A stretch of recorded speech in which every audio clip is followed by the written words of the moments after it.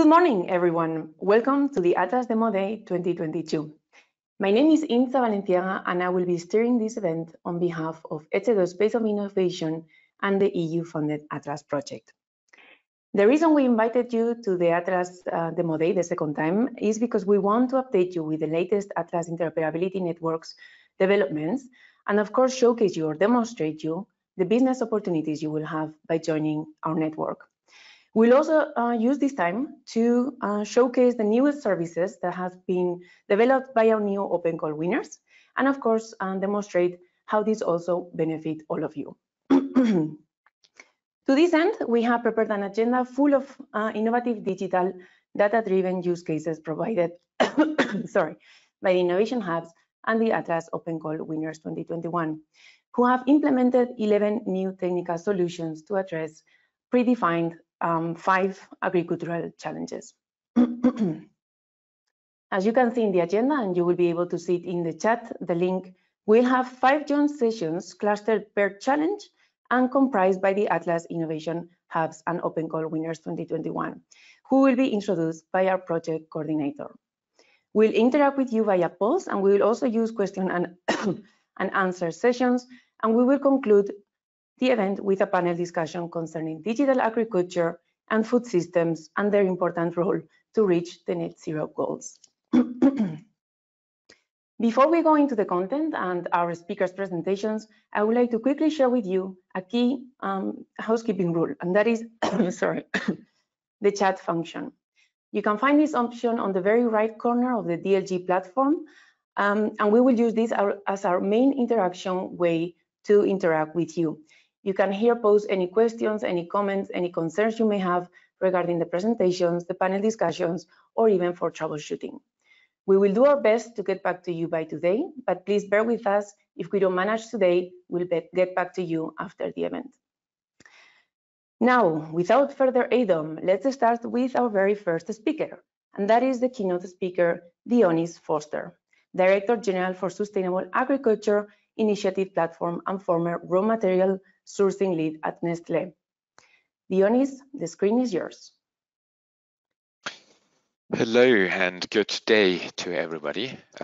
It's a pleasure to welcome you to this event, to the ATLAS Demo Day 2022.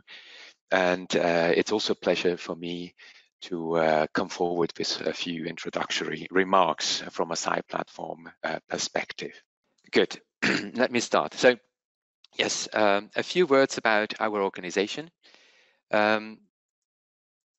Side Platform is a membership organization. It's a food and beverage membership organization that has the vision to develop a sustainable, thriving, resilient agriculture sector, and that protects the Earth's resources and the human rights and animal welfare. Our purpose is to harness the collaborative power of our members to accelerate widespread adoption of sustainable agriculture practices and the transformation to sustainable food systems. A few of our values, just that you have an idea of who we are. We work in a pre-competitive setting, so from a food and beverage industry point of view, it's a pre-competitive setting.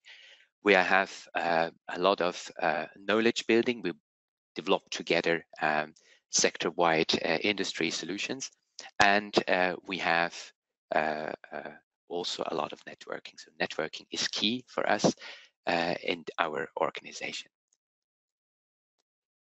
We overall, in the last recent years and up to today, we have more than 160 members. Members mainly come from the food and beverage industry, it's from the processing, but it's also from the input industry. So input industry members, such as Bayer, Syngenta, Yara, etc., they are our affiliate members, but they're also participating in the development of our solutions.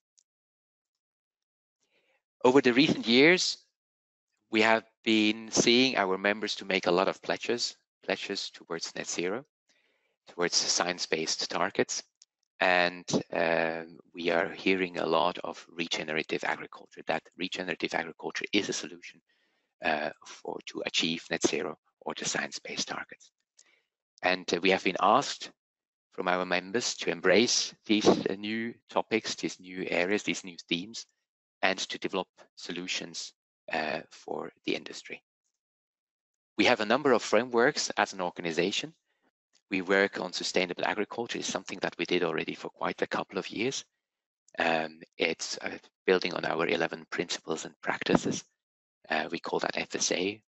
More recently, now beginning this year, we started to work on regenerative agriculture. Regenerative agriculture has to be defined. A framework needs to be built. It's mainly focusing on climate, biodiversity, soil, and water from our point of view. And then the latest initiative that we have, it's climate smart agriculture, which is mainly looking at the climate resilience, the GHG reduction, and the removal. All these schemes, if we look at them into a supply chain, in a value chain approach, they are addressing basically data collection at the farm level. But we have also solutions, a solution in place that addresses data collection in the value chain from processes to manufacture. And all this data, all these solutions require data. And this data is obviously, at the moment, it's still collected manually. It's collected through questionnaires. But in future, this data should actually be collected automatically, collected through smart devices, so through smart tools.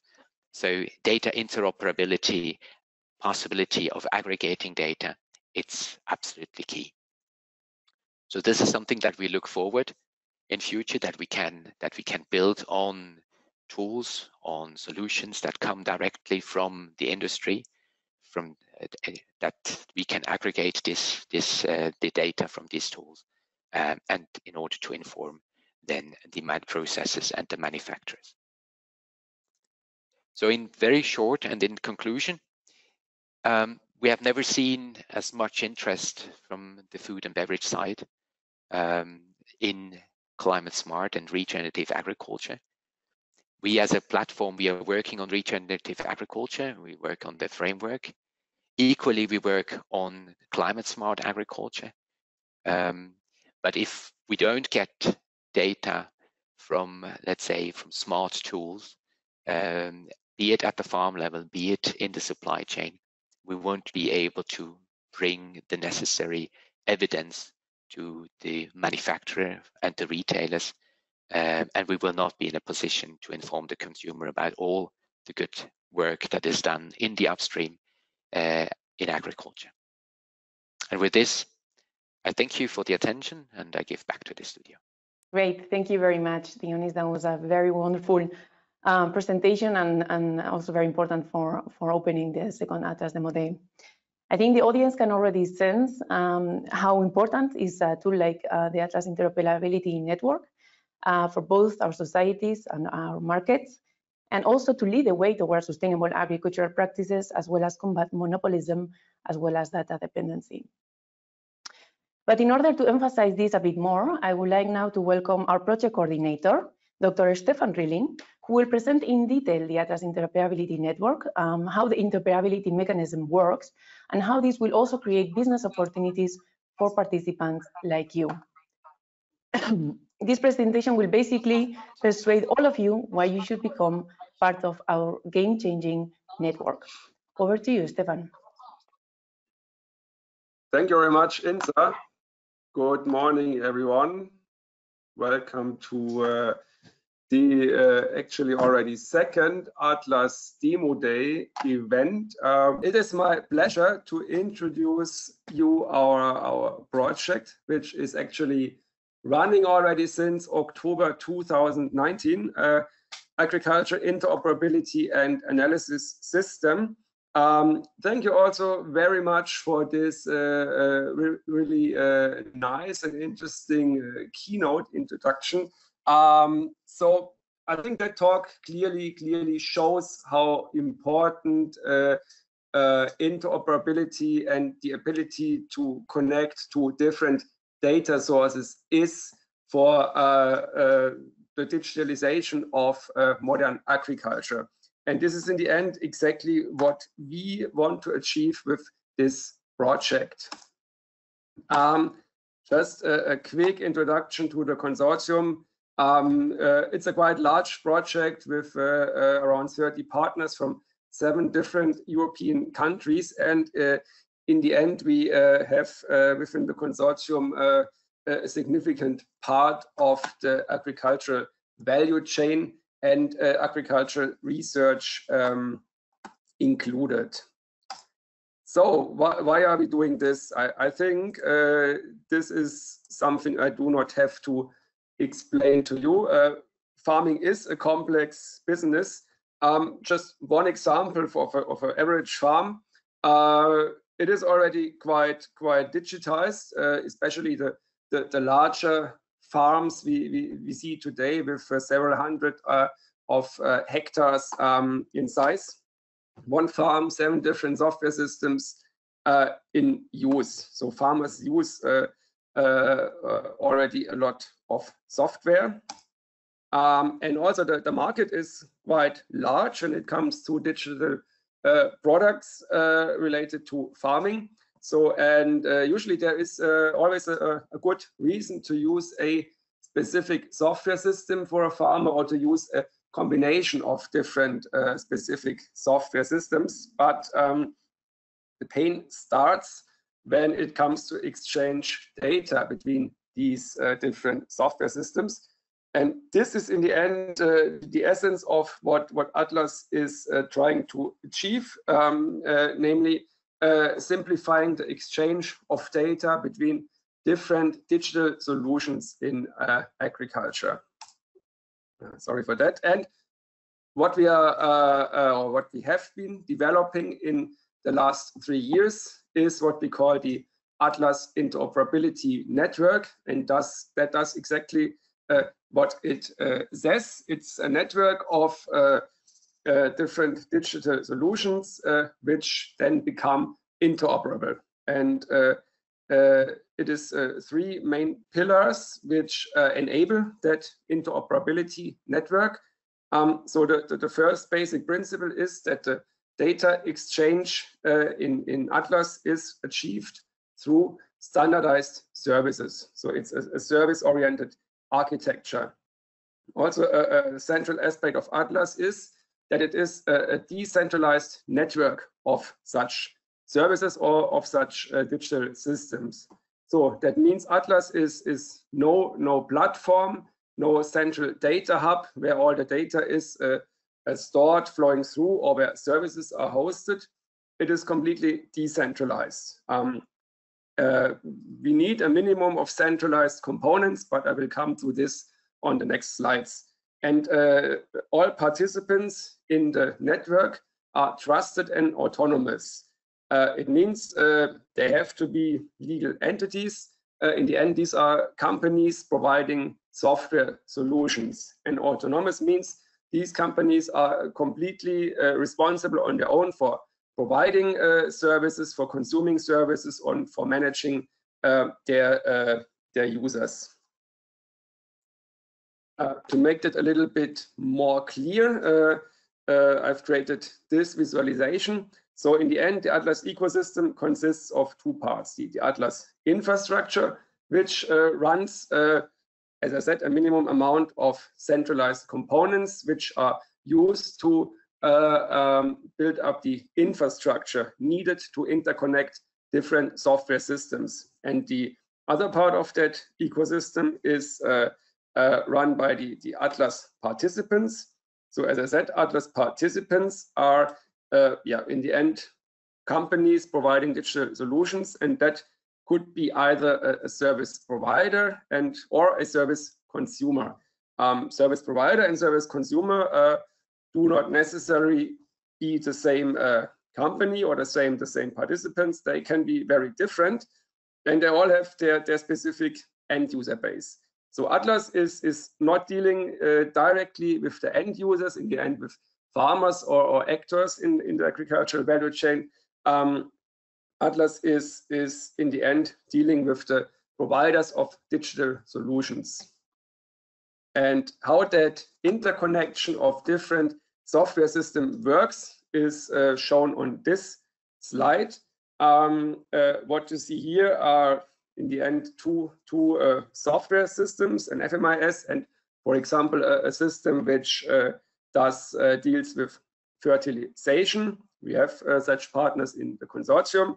And you can imagine these two providers of systems are different companies. And we have an end user, a farmer, who owns accounts on both of these systems. And what ATLAS in the end enables is the connection between these two user accounts and the ability to exchange data between these two systems on behalf of the end user.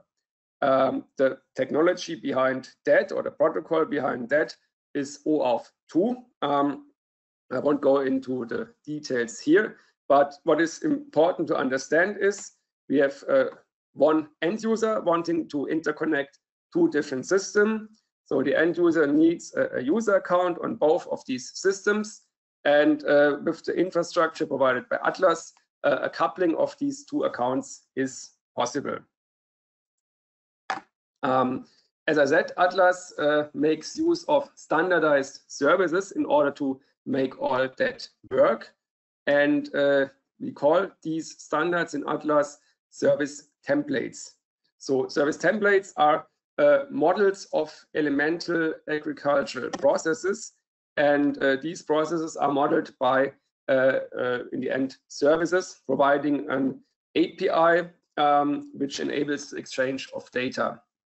Service templates are vendor and technology agnostic and contain, in the end, the formal specifications of a service. So we have a common API description. We use an open API for that in the case of web-based REST services. And it also includes a human-readable specification document. The service templates are and have been developed by the consortium members and other stakeholders. So it's a collaborative effort to develop these. And all of the available service templates can be found on our public GitHub repository. The link will appear on the last slide of this presentation. The service templates which have been developed within the last 3 years come from 4 fields of agriculture. We have the field of sensor and machinery. We have the field of arable farming, field management. We have livestock farming, and we have irrigation management. And below here, you just see a list of names of these service templates. As I said, all that can be found on the GitHub repository. The other main asset we have been developing in the last years is the ATLAS participant portal. This is in the end the user interface for ATLAS participants. It means if you as a company want to provide an ATLAS service or consume ATLAS services and you want to be part of the ATLAS Interoperability Network, you have to register through the ATLAS participant portal, and then you can do the registering and the management of your services, management of your participant data, and you can also do a validation of your services. The URL to that can be seen on the left. As ATLAS is a so-called large-scale pilot in terms of the EU project language, we have been establishing a set of what we call innovation hubs. So we have more demonstration sites, but these are the main demonstration sites. These are in the end farms or research operations where we establish a sustainable ecosystem based on innovative data-driven services. That means we have a demonstration site where you can test your services, your solutions developed, where you can demonstrate the technology, where we can have events with a relevant audience to demonstrate technology we have been developing. And as these sites are also equipped with sensor equipment and where experts are available, these can also be used to validate existing new technology, to validate your solutions against a well-established and proven sensor network, which serves as the ground truth data. Our innovation hubs will be introduced in the course of this event. What we also did in ATLAS is to establish such an ecosystem of services and participants. We have been given our part of our funding through open calls to attract innovative companies providing digital solutions in agriculture. Our open call winners will introduce themselves today and show what they have been done or what they have been doing with this farming. You see the logos of the participants in the middle.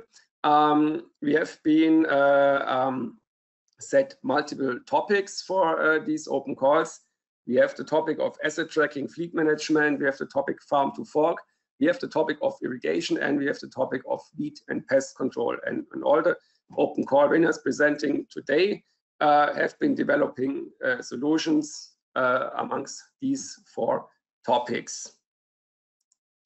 So what we are developing in ATLAS gives you several opportunities to foster your digital solution and to enable new business opportunities. So ATLAS enables the interconnection of existing systems, and that means you can, in the end, easily extend your existing solution with ATLAS capabilities. Okay, you can just do a retrofitting of what is already there and what has been proven on the market in the end for a longer period of time. So there is no need for companies wanting to be part of ATLAS to start completely from scratch. ATLAS is also an innovation catalyst because with the ATLAS technology, you can focus completely on your unique selling point. As the software in ATLAS is interoperable, there is no need, for example, for a company providing an innovative solution in satellite data analysis to build a full-fledged farm management system around that solution, because the core part of the application can be paired with an already existing FMIS. So you can really focus on what you are doing and what you are best in. ATLAS also adds flexibility for farmers because it avoids the vendor login and allows the farmer to choose which solution fits best to the specific farm. So there is no need to use some black box solutions which promise we do all in one and just use this and you are fine. So you are really flexible in the choice of your digital systems. And with the combination of such different systems, really complex operation flows, working process on the farm, and data flows can be modeled within the digital world. So to conclude, ATLAS is a decentralized, service-oriented system. It interconnects, or it can interconnect agricultural machines, sensors, and data services, and it is meant to improve the digitalization of farming operations. So ATLAS simplifies communications, ATLAS simplifies the connection to the consumer, and ATLAS avoids, for example, multiple data collection processes, thus making the whole administrative work, the work which comes with enabling digital solutions, much more simpler and easier. And the important aspect here, the data sovereignty, is always at the farmer. So ATLAS enables in the end new business models for and with the farmer. And now I've come to the end of the presentation. Thank you very much for your attention, and I'm looking forward to the rest of this event. Thank you. Great. Many thanks, Stefan, for your presentation. And I think we can stick to this last sentence that you just stated in your concluding slide, new business models or opportunities for and with the farmer.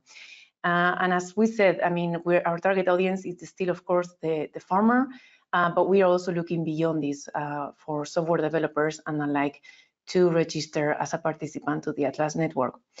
I reckon that the presentation was very compelling, and by now you should be all thinking of registering as a participant, and this is why we will now offer you the link to join directly to the ATLAS network as a participant.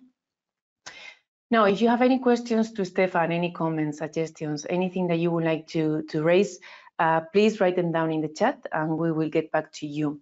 Again, if we don't manage to get back to you today, please bear with us. We'll get back to you at a later stage, either today or after the event.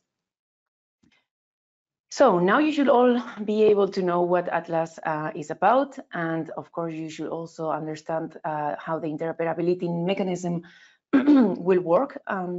So we now want to get to know you better, and this is what we have created a poll question to know who you are representing, and you will also already see this hashtag in the chat. So you will just simply need to copy paste this hashtag and put it as a URL, and then just copy this, and then you will be able to see the question.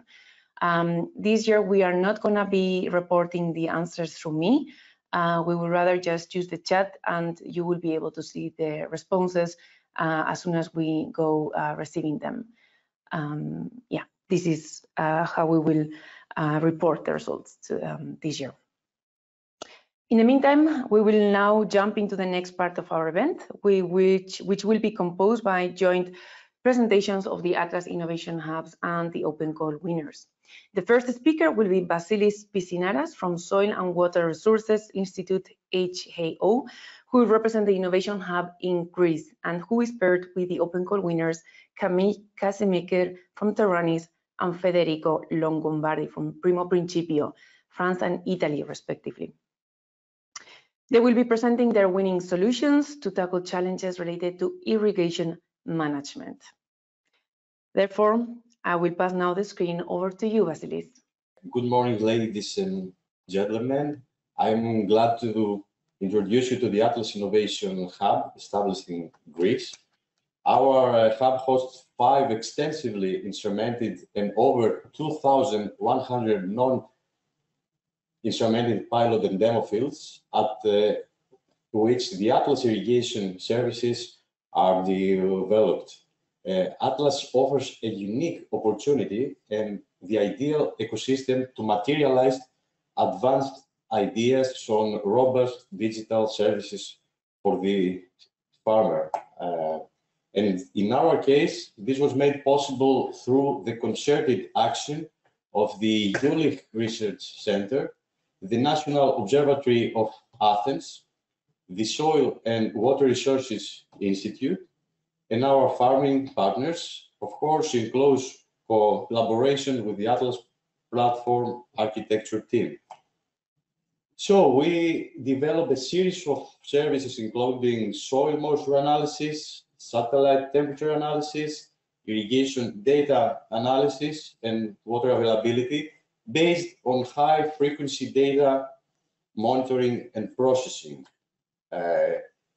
We acknowledge the multitude of technological breakthrough solutions offered, either ground-based instrumented monitoring or satellite data driven, and we are making use of them. There are numerous challenges identified and met, such as monitoring equipment durability testing and reliability, of course, big data management, interconnection of various technologies and communication protocols, extensive testing of developed algorithms for integrity and accuracy, addressing large and small-scale farms with or without access to instrumentation with regard to the developed service quality, and adapting services to a robust and comprehensive, inviting but safe, interoperable and expandable environment. Through these services, farmers can look back in time and study the evolution of critical meteorological variables such as rainfall and air temperature. Likewise, they can look ahead to the forecast of these variables. They can study also the soil moisture profile at their fields and assess their irrigation practice performance through the analysis of soil moisture content. They can be advised on the optimal irrigation dose to be applied when they want or can irrigate. Via the monitoring of the cumulative parameter of growing degree days, farmer can improve the irrigation practice to comply with the phenological stage of the crop. Our tools are based on ATLAS service template, of course, ensuring a welcoming, interoperable ecosystem for any provider or consumer wishing to join the platform. You can visit and get the feeling of the services in the pilots of our hub, as many stakeholders have already done. Our hub is a living lab of high added value, as proudly presented in the following video.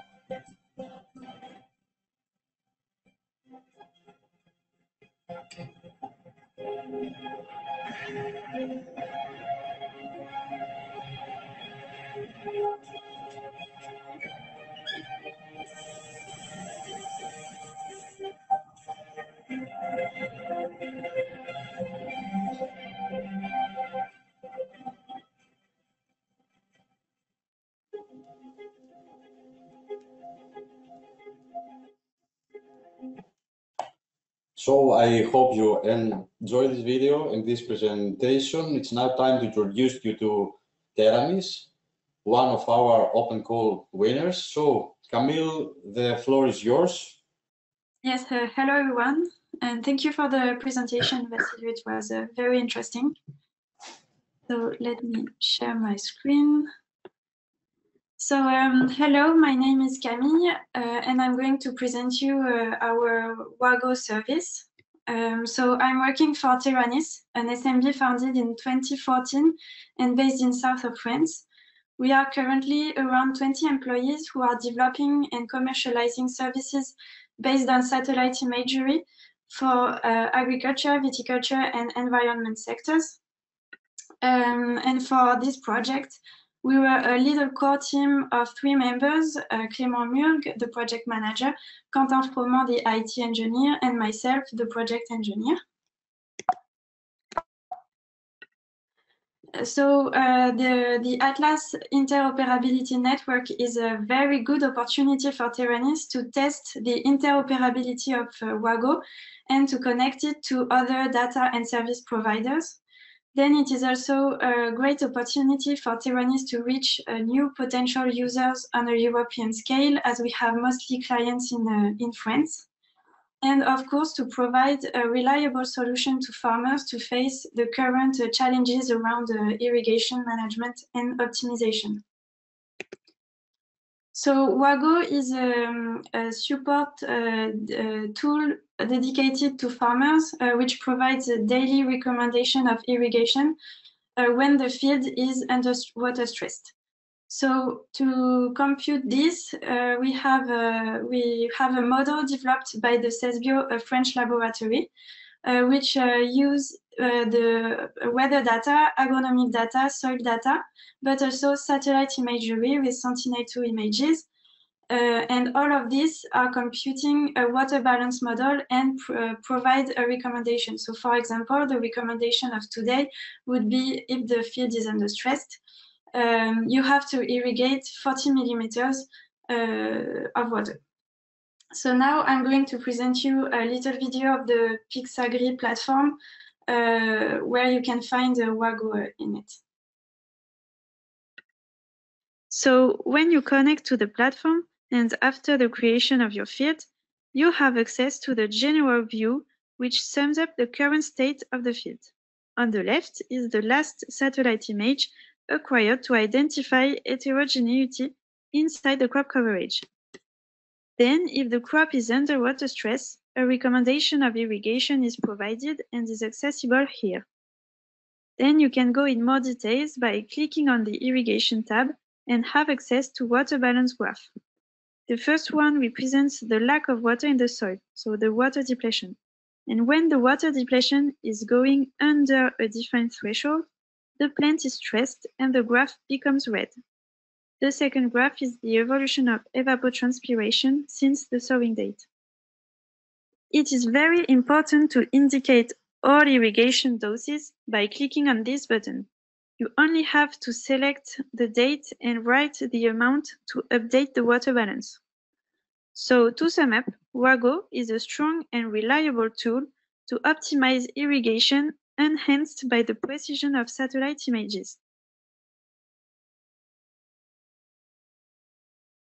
Yeah, so WAGO is responding to the actual context of climate change, where the water is a resource to preserve, and especially, of course, in the agricultural sector. So WAGO provides a reliable irrigation tool to farmers that can prevent from underwatering or overwatering, and then saving time, money, and also energy. So to conclude, as I said before, WAGO prevents from overwatering and underwatering. And for farmers, it represents a save up to 1 water application per person. And in France, it's from 15 to 70 euros per hectare. WAGO allows also the farmer to keep record of the weather and irrigation practices and to progressively improve and optimize its practices. And of course, to share and communicate the irrigation practices. So thank you. And now I will let Federico from Primo Principio speak and present his tool. Good morning. And today I'm going to present you our solution about irrigation management. This is our team. We work together more than 10 years. And our Y4Agri irrigation solution is the result of a strong collaboration between software developers, telecommunication engineer, web developers, and of course, farmers and agronomists. We also have in our team some experts about irrigation and IoT solution and also artificial intelligence. Well, why we decided to join the ATLAS solution? In our SME, we are a cooperative company. We are fan of open software solution, and we believe that the future of agriculture rely in the strong connection between market, farmers, and service provider. So actually, we want to interconnect our Y4Agri solution with third-party data provider and services, and we honestly think that ATLAS goes in this direction. That's why we decided to join the ATLAS project. Of course, this is also an opportunity for us to expand and to gain more visibility in the European market. But let's go straight in our solution, which is called Y4Agri here. Y4Agri is a combination of three main submodels working about the water management. The first submodel is able to perform a daily real-time water balance. So we are able to provide to the farmer if, when, and where is needed, the irrigation is needed. Then we have also another model about hydric stress early warning. So we are able, for a single specific crop, to understand if the crop is slowing down because of hydric stress. So we can advise the farmer about how much water is needed on his field. And then we are also able to provide a simulation planning. Imagine, for example, that the farmer want to extend the field or also want to change the type of crop. We are able to simulate in advance the water irrigation planning that the farm would need in the next year. In the end, our value proposition, so the value proposition of our Y4Agri solution is completed by a last function, which is pest monitoring, because we are able to combine the irrigation water balance with a pest monitoring risk, which are connected with bad irrigation that you can perform in your field. One of the distinctive aspects of our solution is the opportunity to tune and to perform a fine-tuning of the water balance model depending on the crop and also on the soil that you have in your field. So as you can see on the right part of the slides, we use a special software which is running in a cloud with artificial intelligence. Hour by hour and day by day, we receive a real feedback from the field, for example, from the farmer, but also from special sensor. And this data coming from the field are able to tune the software model so that you can achieve a very high accuracy of the water balance simulation. Now I would like to share a real service with you. So this that you are looking now is a real simulation software from a vineyard in the Prosecco area. We are in Italy in one of the most famous production area about a wine which is exported all over the world. I will show you how all these complex mathematical models can be translated in a really user-friendly graphical user interface. So looking at this red line, this is a modelization of the amount of water which the specific soil of our farmer is able to preserve inside. So this is a kind of model of the soil of the farmer. Now, when the production season is started, of course, the specific plant, depending on specific condition, is start to consuming this kind of water. And you can read the water consumption on this green line. So when the water consumption is reaching the level of the water which is in the field, you start to have a kind of hydric stress. So when the green line is surpassing the red one, you need an irrigation. And if you want, the software is also able to give you information about how much water and when and where you should irrigate. If we go down, I have to go fast because my time is not so much. You can see all the irrigation performed by the farmers. So with this DSS, with this software, with this turnkey solution, we can also measure how much water the user really used in a specific field.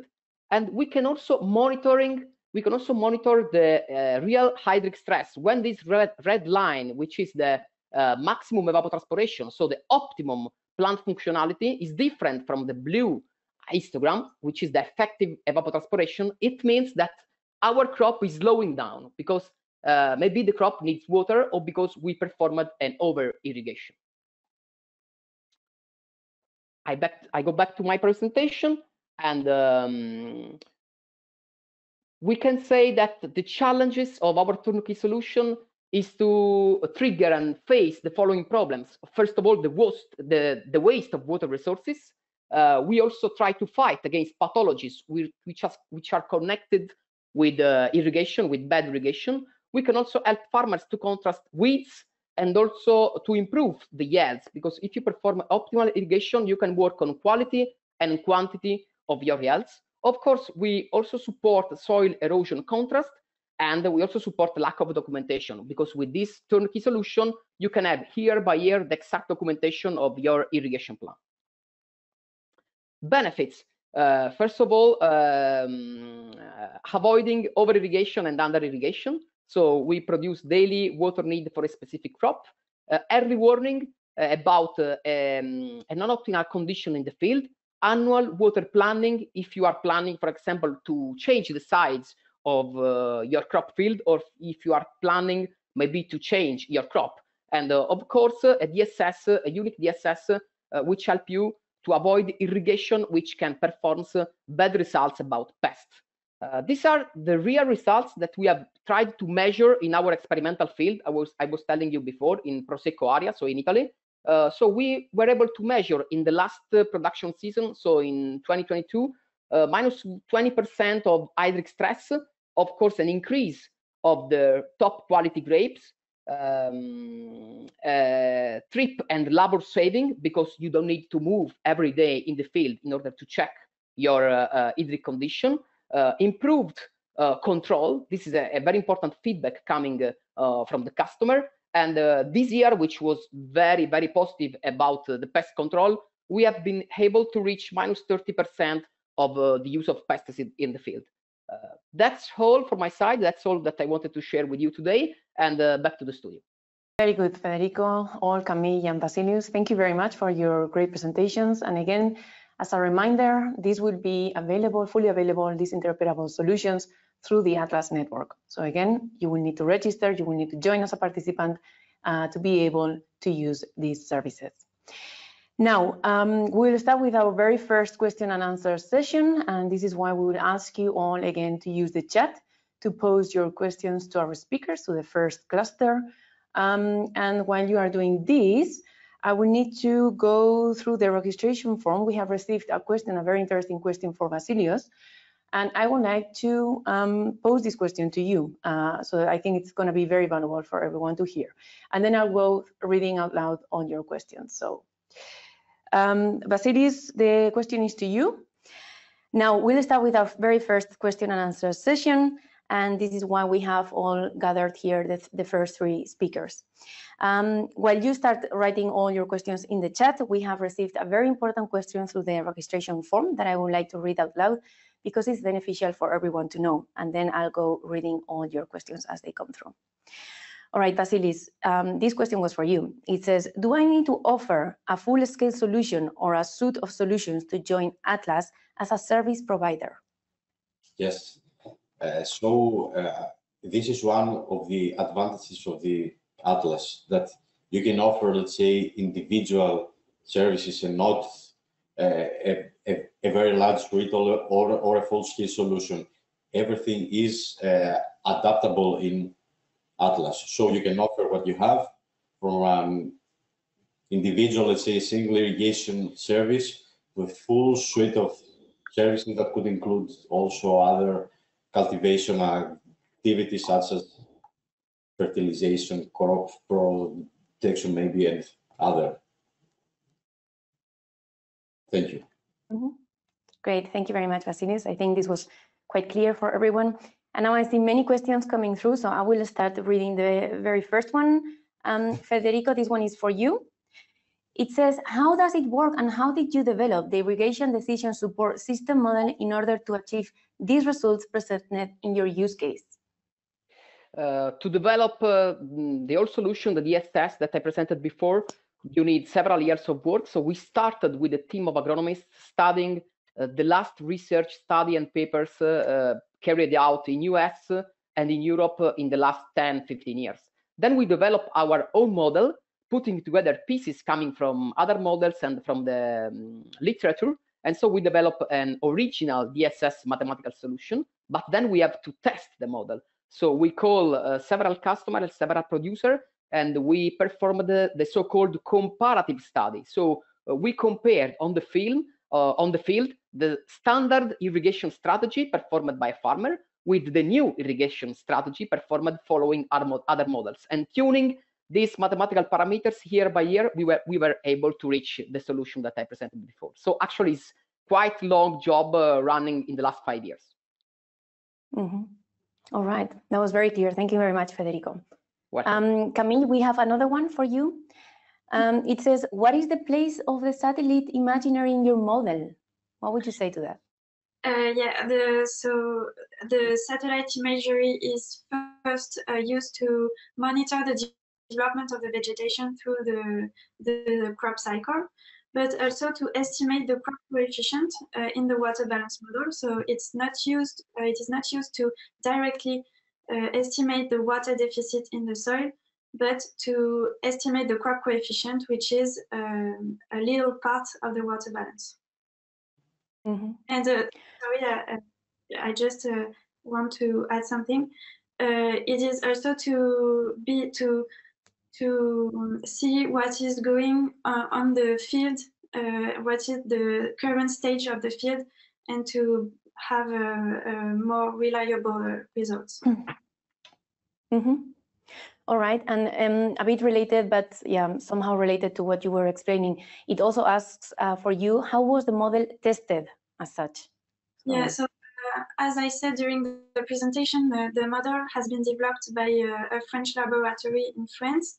And so they worked on the model for 10 years, so 5 years of development and 5 years of testing.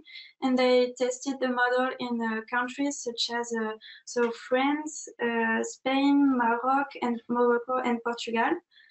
And they have also tested the model on seasonal crops such as maize, wheat, cotton, tomatoes, potatoes, by measuring with the flux tower some evapotranspiration measures external. Mm-hmm. All right, wonderful, thank you. Sorry, okay. Thank you, Camille. All right, I think I'm seeing the time, so I will try to also go through the other questions. Federico, this one is for you. It asks, what does a farmer need to activate your decision support system with Agri IRR, weather stations, special sensors, and how long does it take to activate the services? Okay, the perfect answer is to activate the service. You don't need something special, you just need a standard weather station. Actually, the minimum data which is required in input are rain, temperature of the air, and humidity of the air. Of course, if you have more complex system and more complex sensor arrays, for example, if you have soil moisture sensor, if you have other sensor, the model can improve its results and can be more and more precise. But in order to activate the irrigation model, you just need a standard weather station, and it doesn't matter which company and which brand is the station, because our solution is open, and so it's compliant with any kind of sensor. The time for activation is almost real time. We just need a few hours in order to activate your account and get the data coming from the sensor to our DSS model. So it's quite simple. Mm-hmm. All right, thank you, Federico. And Vasilis, we have another one for you. Can your service be implemented in any field and in every crop? Will it work under every weather condition? Yes, we believe that it can be implemented after the appropriate parameterization for specific crops, let's say. It can be implemented in any field and every crop. And yes, we believe that it can work under every weather condition that require irrigation, since it has been tested in Mediterranean, the hotspot, let's say, of irrigation under different conditions. Yes, we trust in this, that it will work for any field and every crop. All right, perfect. Thank you very much, Vasilius. And now we move back to Camille. There is a question for you. How can we subscribe to the service, it says? Yeah, so first you have to create an account on the Pixagri platform, and then to contact us, to contact the commercial service of Terranis to give you access to the model and to the service. So it's very simple. But in any case, this is a reminder for all participants, this will be available through ATLAS. So you will need to register first through ATLAS, and then you will be able to receive this via ATLAS. All right, let's wrap up with this. Federico, there is another question for you. The graphical interface for the model via web browser looks very interesting. Is it possible to buy a turnkey service including a graphical interface for the final farmer? Does it also exist on a mobile app? Yes, of course, the final farmer, depending on his technical approach and also on his competencies, can buy only the numerical output of the DSS. In that case, we will furnish only the mathematical output of the model. But of course, we also sell a turnkey solution where the final producer can have access via web browser, but also via mobile app to the graphical user interface that I presented you before. So of course, yeah, it's possible. So we open the possibility to buy only the numerical output of the DSS or also the graphical user interface. Mm-hmm. All right, thank you very much, Federico and Camille, as well as Vasilius. I think we can wrap up this first question and answer session. I see many questions coming through, but again, we won't be able to answer all of them today. We'll try to do our best, but if we don't get back to you, then do not worry, we'll get back to you afterwards. Now we'll move on to our second joint speakers, representing the ATLAS Innovation Hub in Germany and the Open Call winners integrating solutions to face challenges related to the food and to the food value chain, which is also better known as the EU Green Deal calls it, from farm to fork. Please welcome Florian Schiller from International DLG Crop Production Center, Stefan Scherer from Geocledian, both coming from Germany, the first one an Innovation Hub and the second one Open Call winner, and Paul Delonge Calabi and Koen Uitenhove Heila, both coming also from Belgium and Open Call winners 2021. Without further ado, I will give the floor, or better share the screen, to Florian. Over to you.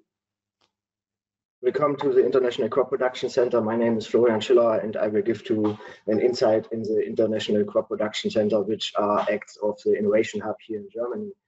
And, before I will get to introduction, here you can see our entire team at the International Crop Production Center, which I would like to introduce to you, which is we are completed all projects in the agricultural and that's. Yeah, now I will give some background information at the International Crop Production Center. The International Crop Production Center was founded in 2010 of October for crop production trials and the specific questions.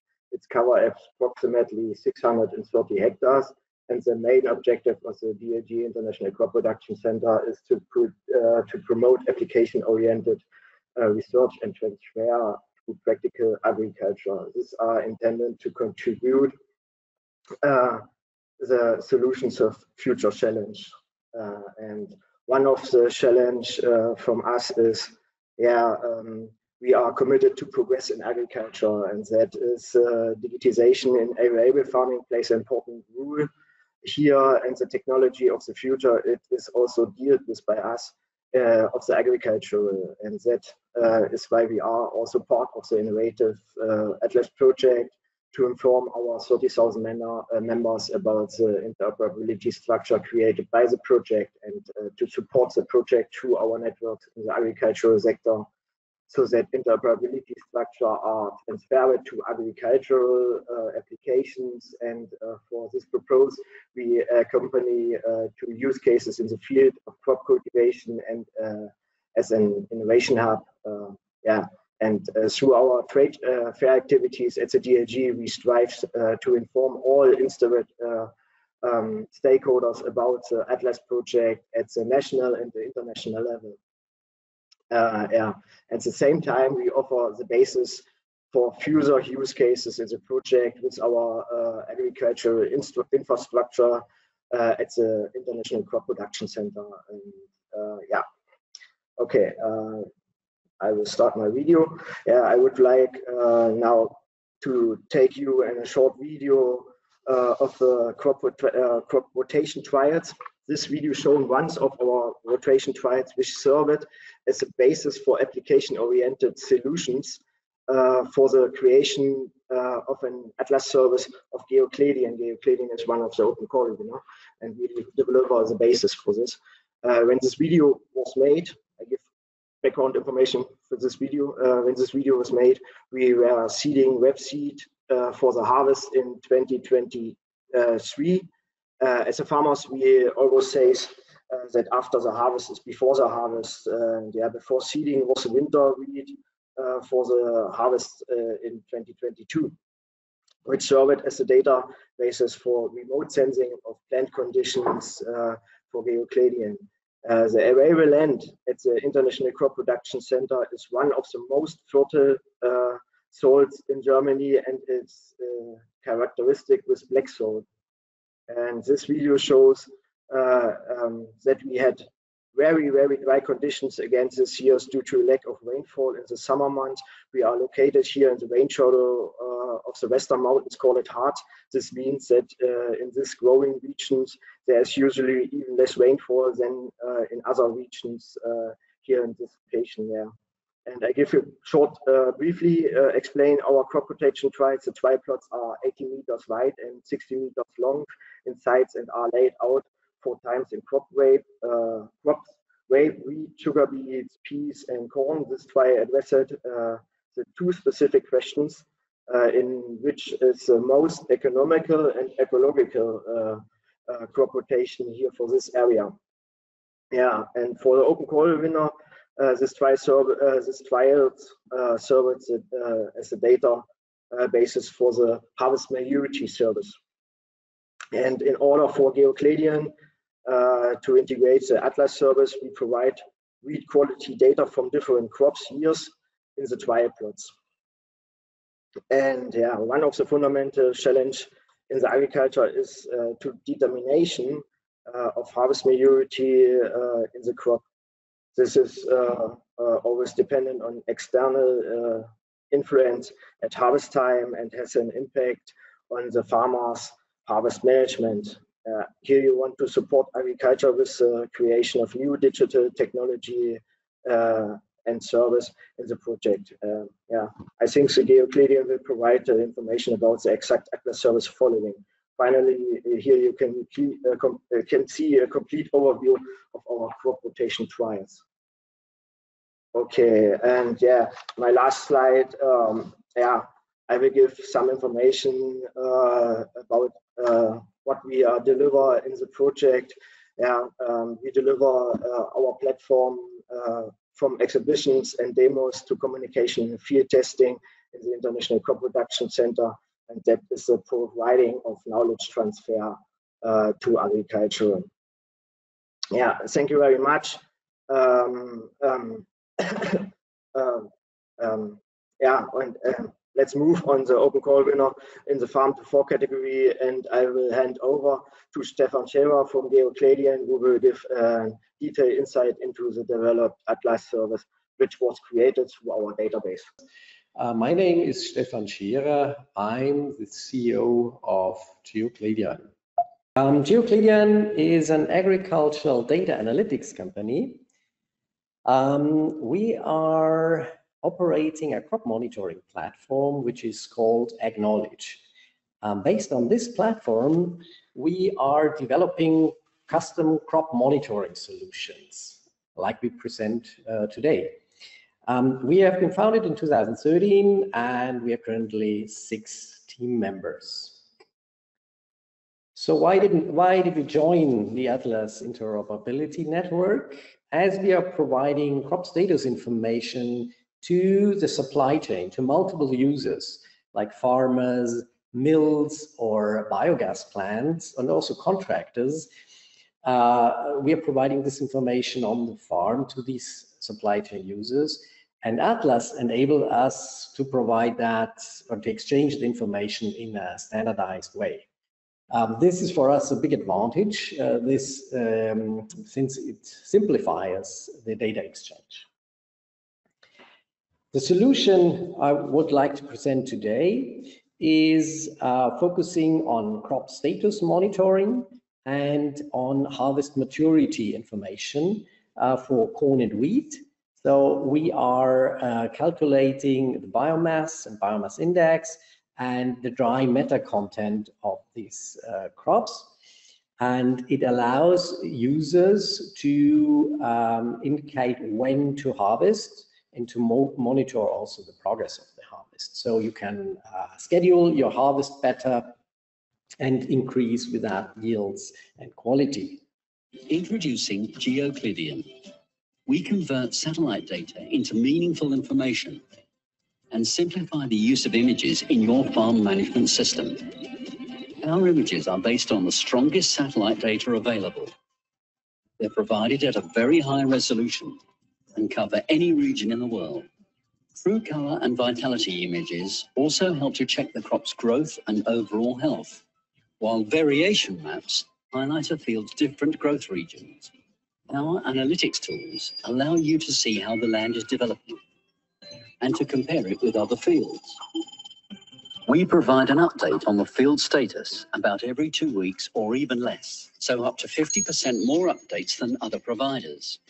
You also enjoy images at attractive prices due to the free open nature of our satellite data. Allow our highly competent team with years of experience in agricultural monitoring to support your inspection of farmers' fields, anytime, anywhere, with geoclidian.com. So you got a jump start into the video, which explained our platform. And now I want to move forward to the next slide, where we explain the challenges we want to address with these services. Currently, if you want to get, for the supply chain members to get information about field status, in particular about harvest maturity, you need to do a lot of measurements in the field. So the farmers need to go there and measure dry matter contents, protein contents in the laboratory, which is costly.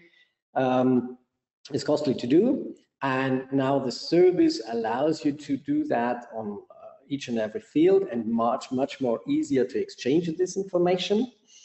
And yeah, it saves you a lot of costs and allows you to increase the yields and the qualities.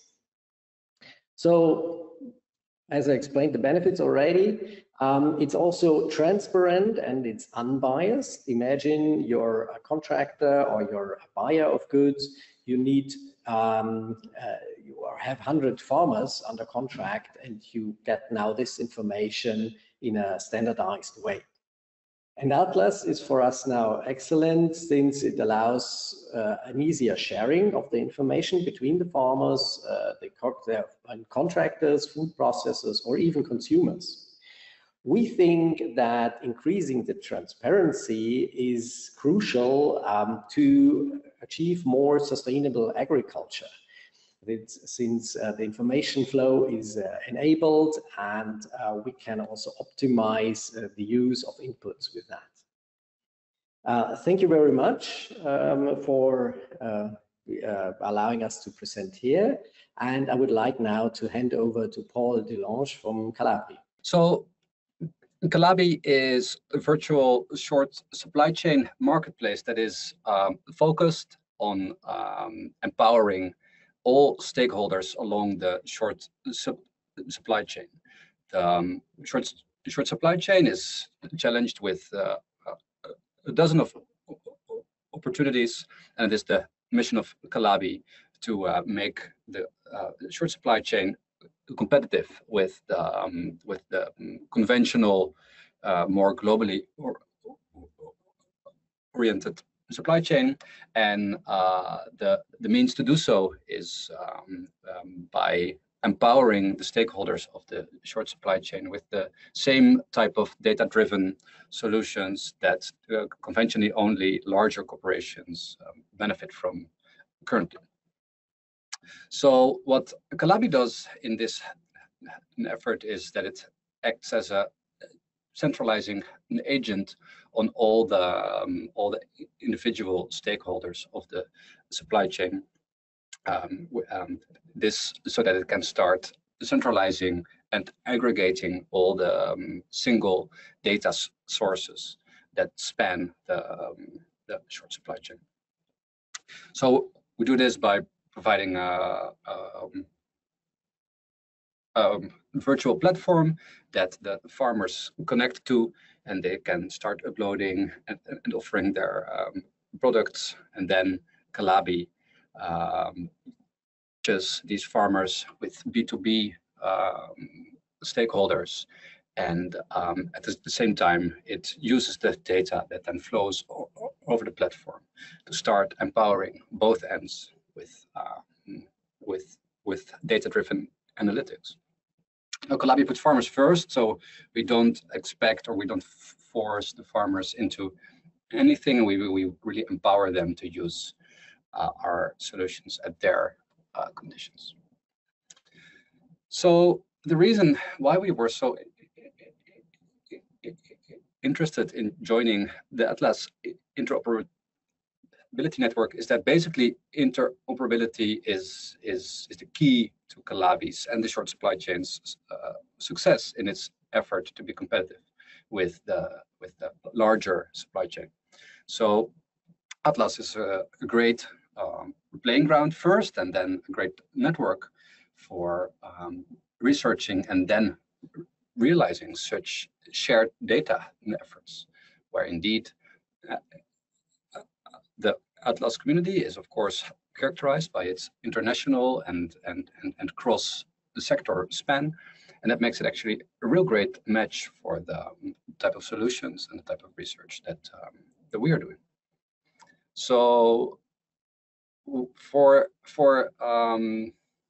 the solution to really work, also, it's actually the more interoperable our solution works across different types of use cases, the more valuable it becomes. So that's why the ATLAS community resonates so well with our services. And also, it's definitely the mission and the ambition for Calabi to not just operate in the region where it currently is working, which is Belgium or Flanders more specifically, but we are definitely eyeing to span out and be as cross-regional as the ATLAS community is itself. Now, specifically for the ATLAS project, for the open call, we wanted to work out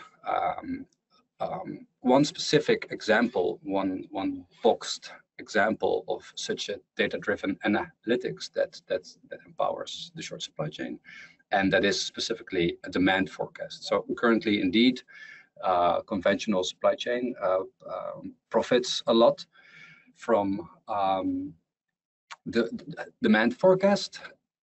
Typically, large wholesalers, very large international stakeholders use demand forecasts to really match their output to consumers' demand, and the short supply chain being spanned up by smaller individual components doesn't conventionally benefit from such data empowerments. So that's why we wanted to bring this solution via the ATLAS community to the smaller independent stakeholders of the short supply chain. So we developed two services to that end.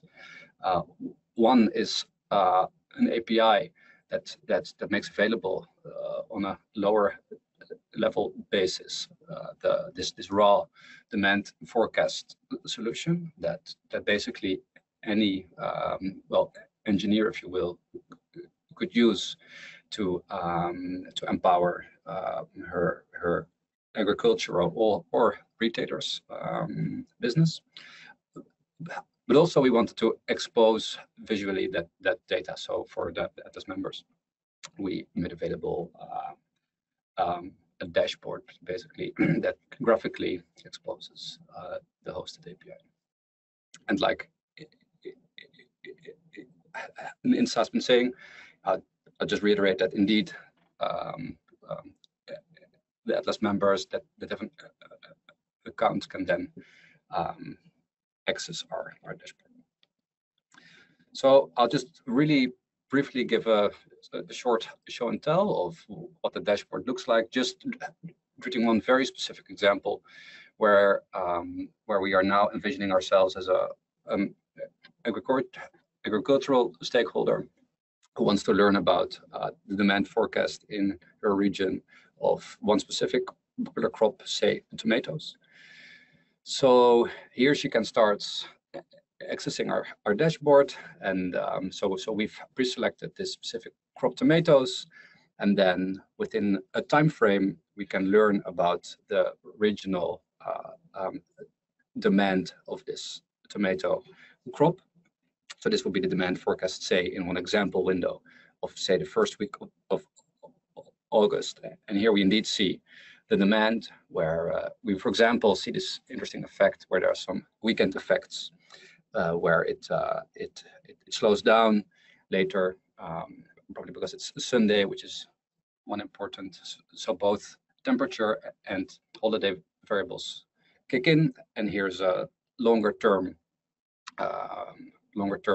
demand forecast that now, for example, the farmer can use, as typically a farmer has both a B2C and a B2B channel. And just as one example of a use case, now the farmer can use this demand forecast data to decide what output of her tomato crop she will focus on putting out to the B2B channel, as indeed the Calabi demand forecast solution that was developed for ATLAS is B2B forecast. It's based on the retail demand, the point of sale data.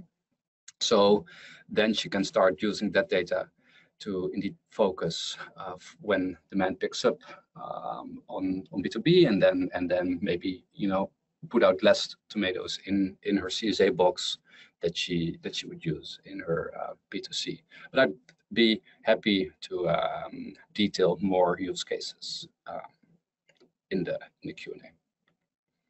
So also, please, at your own convenience, you can go to more show and tell at atlasdemo.calabi.be.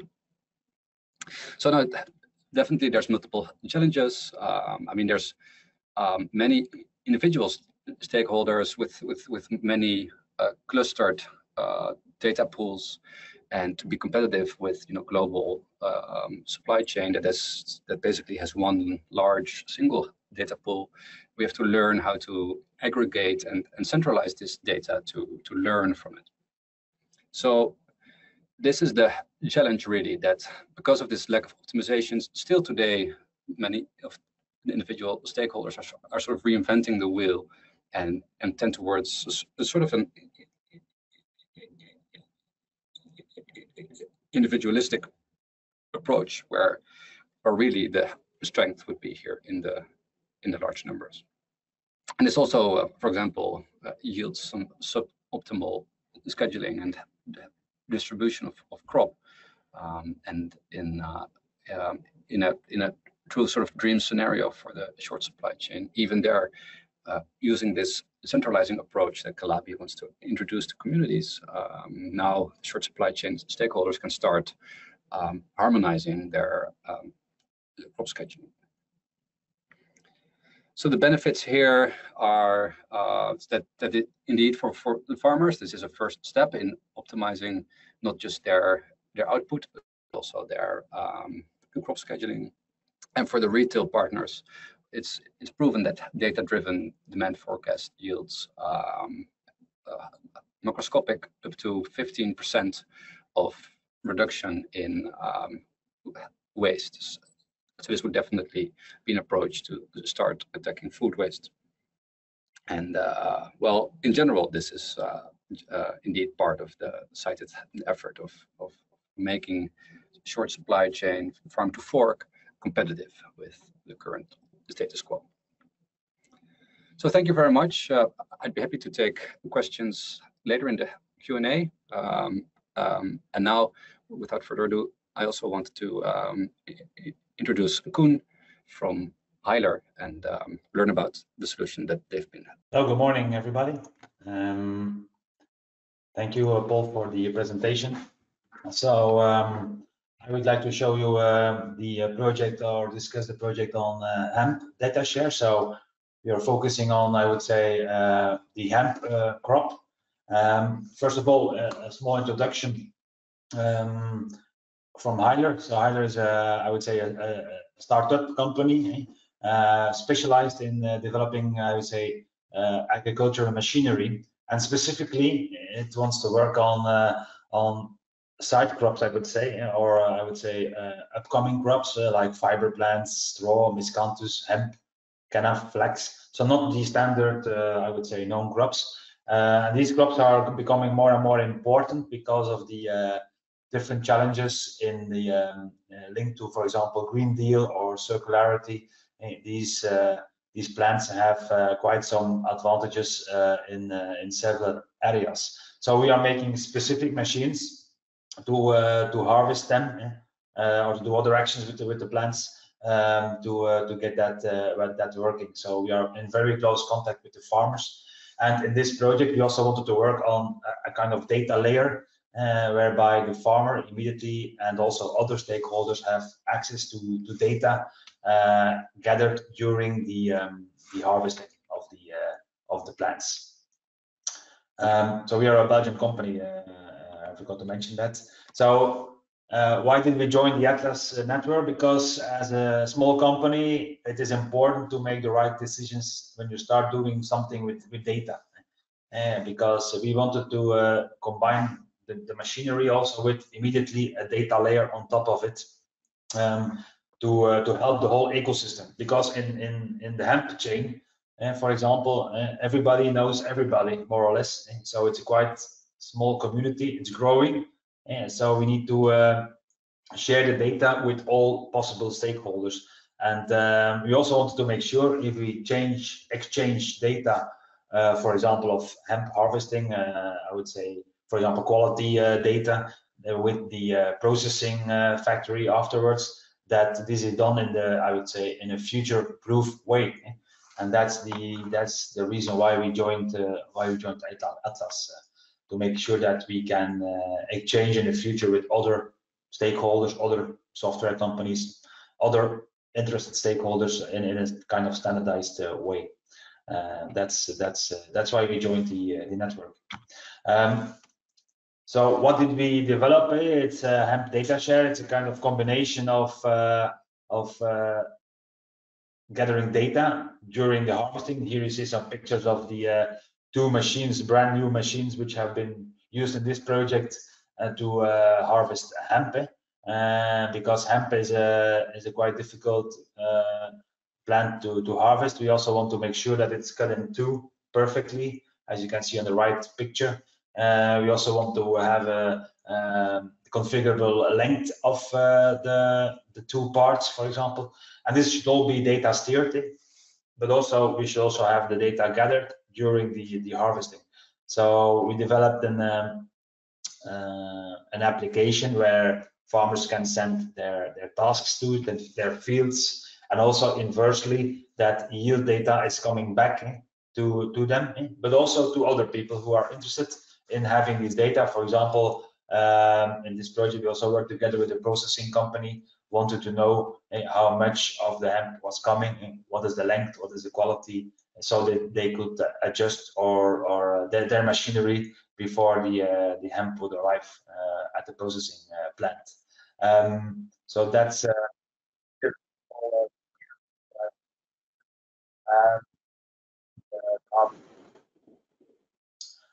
the challenges we wanted to address with the hemp data share was, first of all, of course, to have data sharing possible with farmers while the machines were on the field, to have data on the yield of the upcoming fibers. But we also wanted to have an easy exchange of data, also with other software companies or farm management systems or industry, to have the standardized, I would say, dictionary vocabulary offered, or at least made available by the ATLAS consortium, to make sure that we are speaking the same language with everybody. And of course, the other challenge we wanted to address here, because as I already said, the hemp community is a smaller community but growing, and we also wanted to, I would say, disseminate them, all the stakeholders on data, because it's still, I would say, a green field there in terms of data gathering, data sharing. So by doing this project and also talking about it, showing it, this was also the third challenge, of course, to get them, I would say, on board on this data layer. So this hemp data share, the benefits is, of course, we have extra data coming now from this niche market. can be interesting for everybody. We also wanted to have this data exchange very discoverable, to share, for example, the yield information, to share the field information and the tasks to do within the fields. And of course, as already said, to have the standardized and documented data model. And here you see some pictures of our, I would say, web-based application, where you can see the different machines, documentation. The farmer can see if the field has been harvested or is it in progress, and so on. And afterwards, other partners can get the data from the API to get, for example, the yield data and the quality data of the harvested hemp. So this was, I would say, in this niche market, an eye opener, and we are working continuously further on this data around hemp, but also flax, but maybe other plants in the future, to get the data, I would say, knowledge also in these niche markets used more and more. The advantage to have it in the niche market is, of course, that you can start with the green field solution. So by getting your fundamentals correct, this can save a lot of time in the future in terms of data sharing. So with that, I would like to thank you, and thank you also the ATLAS consortium to have us on board. And I would like to give now back the word to Insighting for the Q&A. Thank you very much, Koen, and thank you, Stefan, Florian, and Paul. I think that was very, very informative, and I hope our participants were able to digest most of the information. But don't worry, we will have now the question and answer session again, and they will be able to ask you all the questions that they came up to their minds. All right, let's see what questions we are receiving. Okay, I'm seeing some of them now already there. Stefan, there is one for you. It says, what kind of technology are you using to provide your services? Yeah, thank you. I think there was some explanation already in the video that we mostly focus on the satellite data, but we add other sources of information like weather data models we operationally use in our systems, and we apply on that with weather data, satellite data, open satellite data. We apply crop modeling techniques to produce the outputs. In this case, for example, for the crop harvest maturity service, we use also ground truth data coming from DLG, for example, from Florian, where we can have some reference data, apply some modeling then on that together with the weather and satellite data, and this creates a hopefully very useful output, but that's what we all together have tested in this project. All right, thank you, Stefan. There is another question coming for Florian. It says, how does pre-harvest identification help in agriculture in your view, Florian? Yeah, that helps. That's a good question. Yes, thank you. The pre-harvest determination is crucial as a farmer gets to know which fields are ready for harvest and which are not. And the current process of determining which fields are ready for harvest and which are not is currently very time consuming. And yeah, as a farmer has to survey all the fields to determine the time of harvest, yes, and which or with a pre-harvest service, the farmer can rank which fields are ready for harvest and when. That is main information for the farmer. Very good, Florian. All right, next one, Paul, this one is for you. You mentioned that the forecast is a step towards optimized crop scheduling. What are the next steps? The way we currently, for the ATLAS community, developed our solution is basically individualistic in the sense that a single farmer can use the solution for her own purpose, and to really achieve true harmonization across a community's short supply chain, we would have to communicate farmer per farmer and collectively, either indeed with direct communication that for example Calabi would facilitate, or we would have to sort of nudge the end users into into making some decisions based on the analytics that we provide. Maybe it's a bit comparable, maybe for like Google Maps. If you use Google Maps, then in the first use case you would only use it to get directions, just get the shortest distance.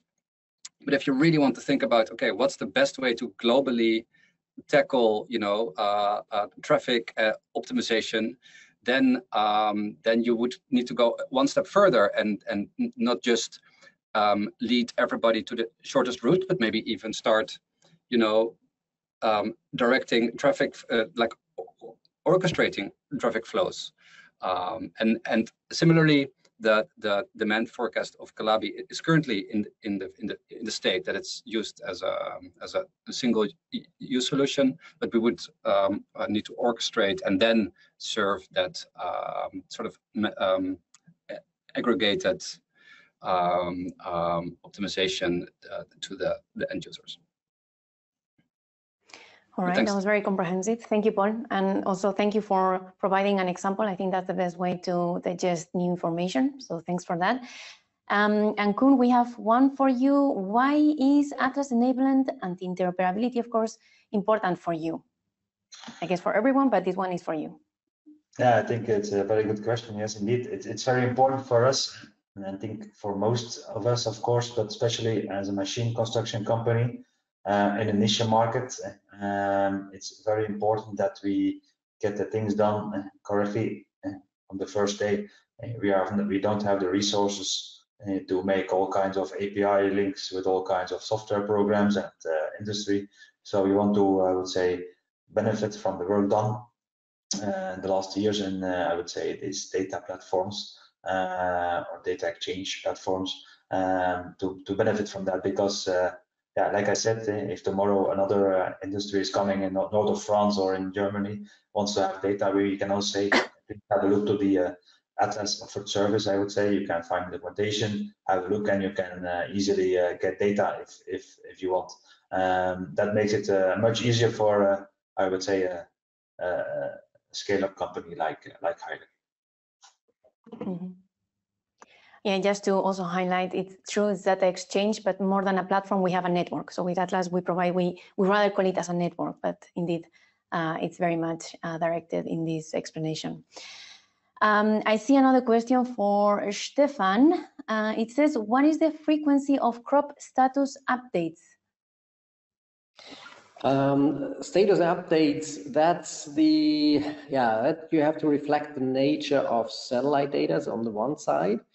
That means satellites are these open satellites we are using are passing every 5 to 10 days. They have a useful image. It's visual imagery, so they can be obscured by clouds. So in Germany, I would say 5 to 10 days is a good average in the summer. But to overcome this, we also introduced the weather data and the modeling, which allows us to give daily updates even through the modeling techniques. All right. Thank you, Stefan. And I think we'll go for the last one or last two. Florian, is for you. Which qualities in winter wheat cultivation can be controlled by pre-harvest determination? Oh yeah, that's a good question. It's a good question, and as in addition to the crude protein of wheat, other important parameters are of great significance. One of this is the falling number. Falling number, which has a decisive influence on the backing properties from the wheat. And with some wheat varieties, this is very strongly too dependent on the weather. And that means that if this wheat is not harvested in the optimal time, and there are also external influence, such as weather, for example, rainfall, then the bakery or the baking quality suffers from the wheat. All right. Thank you, Florian. And we'll go with two more. There are both for, no, there's one for Koen and another one for Paul. So Koen, this for you. Is your solution replicable in other crops or fibers and countries? Yes, as I said in the presentation also, the solution is certainly available for other crops and other countries, certainly countries, and we can do hemp in different countries, of course, but also the crops by the standardized data model. We can use it in other crops in the different countries. That's not a problem. All right. And Paul, this is a bit, well, kind of related. So will the forecast services be available in all regions or only where they operate? So currently, indeed, only in the regions where we operate, we are providing the active forecast solutions. The video actually that is linked will give more details about this. But we are providing a so-called passive forecasting. So the passive forecasting is really based on public available data and general correlations that have to do with weather and holiday seasons. But if you really want to use the active data that really uses point of sale results, then indeed it does rely on the Calabi data. So then it currently only is available in the regions that Calabi is operating in. But we are definitely also eyeing with the hope and momentum of ATLAS to make available that active forecast solution also in the regions that ATLAS is operating in. Exactly. Very good. Thank you very much, Paul, and thank you everyone for this session. I think you all did an outstanding job. So now let's move on to the next cluster, to the next speakers, and we'll go all the way to Romania, where our next speaker, Ayar Ene, will be introducing the Innovation Hub from Murfatlar Vineyards, together with the Open Call winners, Denis Vicino from Chet Electronics and Glenn Hosha from AEDIT, both coming from Italy. And they will be dealing with solutions to combat challenges related to weed and pest control management. Without further ado, I will then pass the screen over to you, Ayar. Hello, and thank you for the introduction. I'll present you the Innovation Hub number 3 from Murfatlar, Romania. I'll start with a short introduction of our research unit. So we are a institution for viticulture and enology established in southeast of Romania. That is more than 1 century old, and it manages over 160 hectares of vineyards, of which 50 of them are managed in the organic system. Nearby us, there are more than 50 profile companies that manage over 8,000 hectares of vineyards. So one of our main objectives is to bring progress to all of these companies. As partners in the ATLAS network, we work as a pilot to conduct studies regarding the targeted applications and for plant protection. And also we work as a innovation hub in order to promote the ATLAS network through demonstrative days and publishing papers and articles, and also organized workshops. So our solutions for the ATLAS platform, for us it is important to create a digital ecosystem that has an impact on the decision-making actions regarding pest control and pest management. So therefore, we installed 4 weather stations in our area that collect data regarding weather forecast and also disease installment. We also tested a hyperspectral camera that gives us data regarding early disease installment and identification, which is a very important aspect. We also tested apps within the ATLAS networks, and one such app, it's called DigiPest. It has been developed by AEDIT from Italy, and we have a short video of one of our farmers that tested the app, and here's a review of his experience. the farmer describes exactly the difference between conventional ways of managing and also detecting disease installments, and comparing to the app that he uses, the DigiPass app that he uses for detection in a intelligent manner, let's say, like. Okay, so what were our challenges in the ATLAS network? So we selected 3 major points to highlight. The first one being the obvious one is the use of overuse of the pesticides in the vineyards that have a negative impact on human health and also damaging the environment. The second point being the difficulties of sending data and receiving data throughout the ATLAS networks from all of the partners. And the third one being the establishment of the innovation hub here in Romania, because many of the companies nearby are not accustomed to data transfers, and they're more inclined to use their own ways to manage their vineyards. So what are the benefits of using the ATLAS network? So the first one being the implementation of the advanced track and use system for pesticides that have a cost reduction effect, but also time-saving actions. Therefore, it creates a fast decision-making features with the data we use in the ATLAS servers, and also it links up companies for us to be able to better understand the environment and also the installment of diseases in our own area. So this was my presentation. So thank you very much for listening, and I'll pass the floor to Denise Vicino. So thank you very much. Hello, everybody. Thank you very much for the introduction. I am Denise Vicino, representing CET Electronics. Our company historically deals with the design and production of electronics and software systems.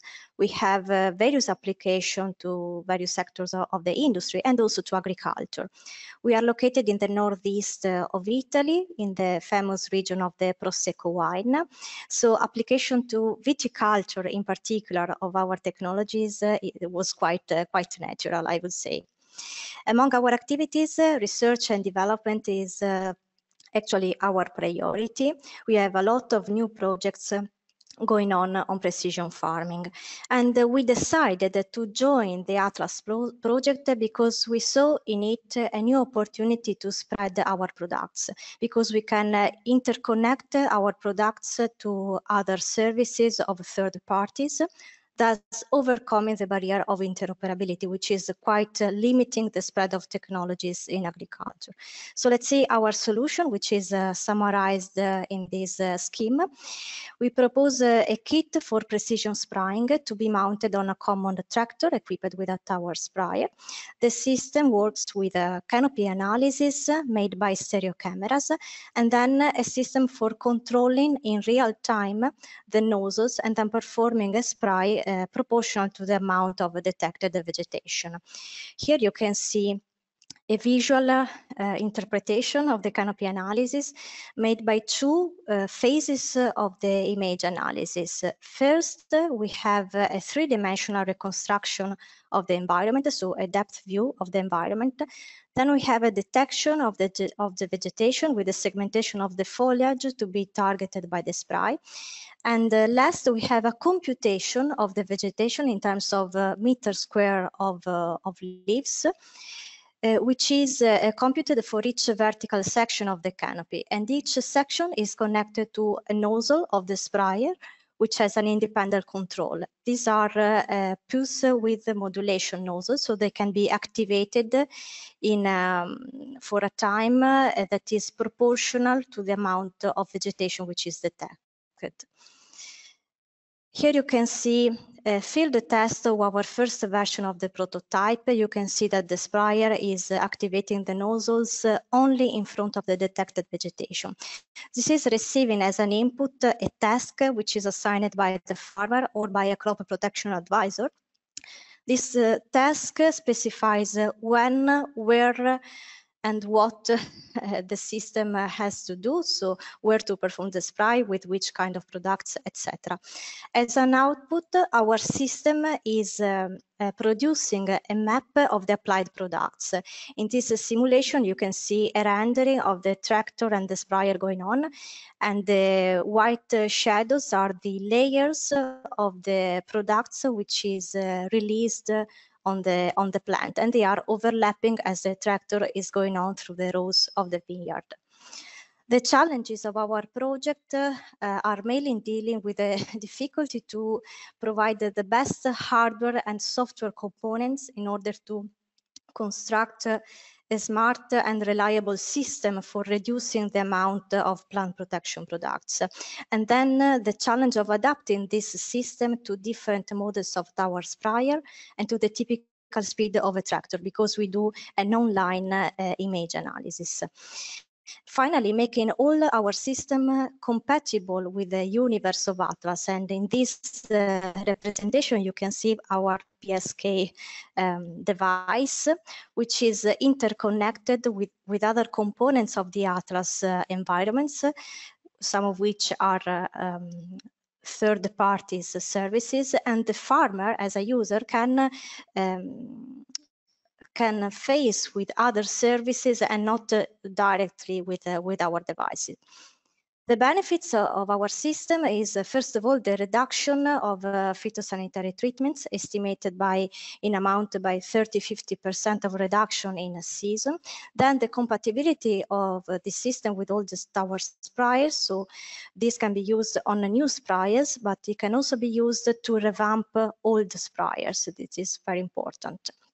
The production of the application maps, as you see an example here, is made in a standardized format that we decided with the ATLAS team.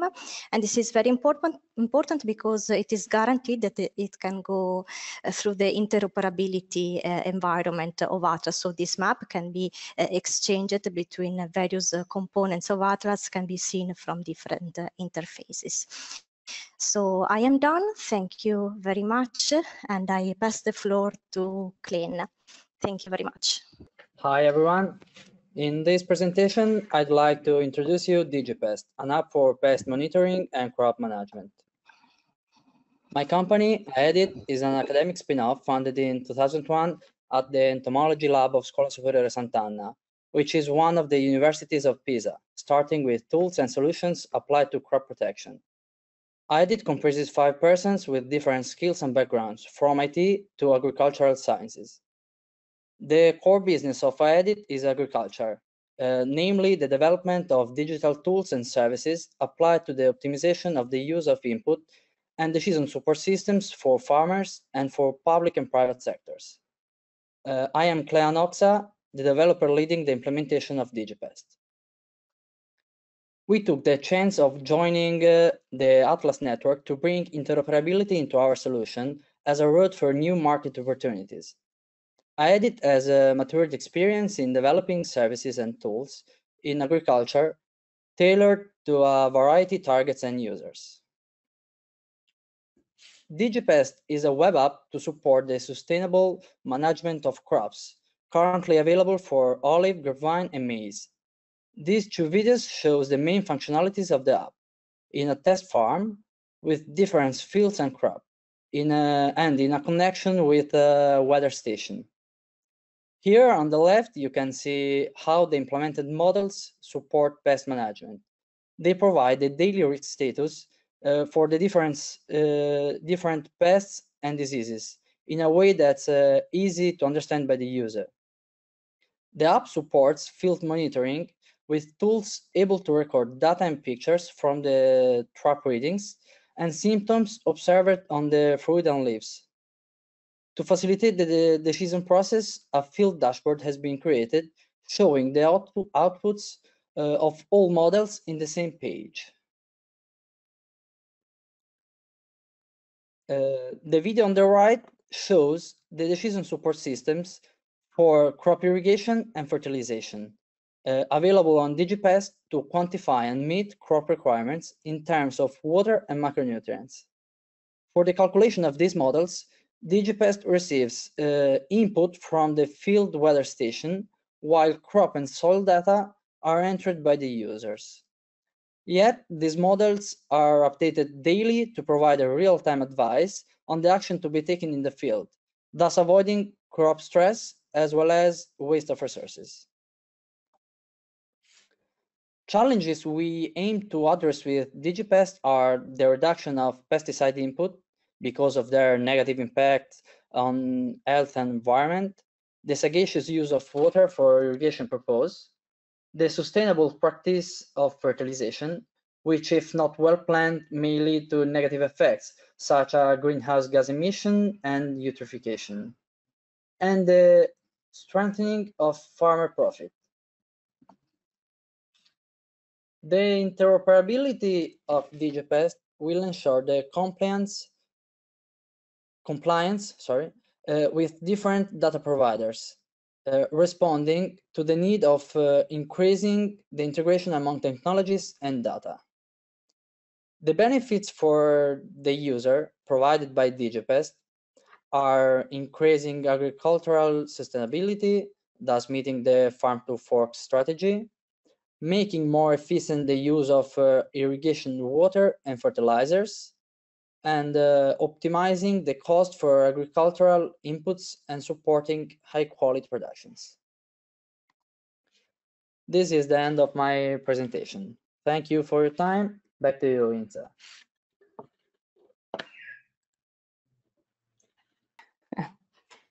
All right. Thank you very much, everyone, for your great presentations and also for providing very clear examples on smart farming approaches towards more sustainable practices and mainly on the use of pesticides. Now we'll have the next 5 minutes to let the audience pose their questions to you. And so, as usual, everyone use the chat so that I go receiving them and I will start reading them out loud. All right, let's see what we get. Ayar, this one is for you. It says, how can the ATLAS Interoperability Network contribute to create sustainable businesses in your context? So by linking partners in order for working together to minimize the impact of diseases in the field. And also by providing fast-making decisions, as I discussed in the presentation earlier, to support a better control over the company. So it's important to have a look for the impact of diseases. That's how it's meant. All right, I couldn't hear completely, but let's move on now with the next one. Denise, there is a question for you. It says, is your precision spraying solution ready for the market? Okay, it is not ready for the market yet, as we are still completing the second version of our PSK prototype. However, I think that we need one more full season for the field test, and this can be ready then for the market at the end of the next year, the end of 2023. All right, and of course it will be also available through the ATLAS network. That's why you all need to register. And now let's go with Glenn. It says, is DigiPest easily expandable or replicable for being used with other crops and pests? Yes, it is. DigiPest is currently covering the season support tools for olive, grapevine, and maize. Our intention is to make DigiPest multi-crops, at least for some functions, while depending on the availability of integrated pest management models we can implement.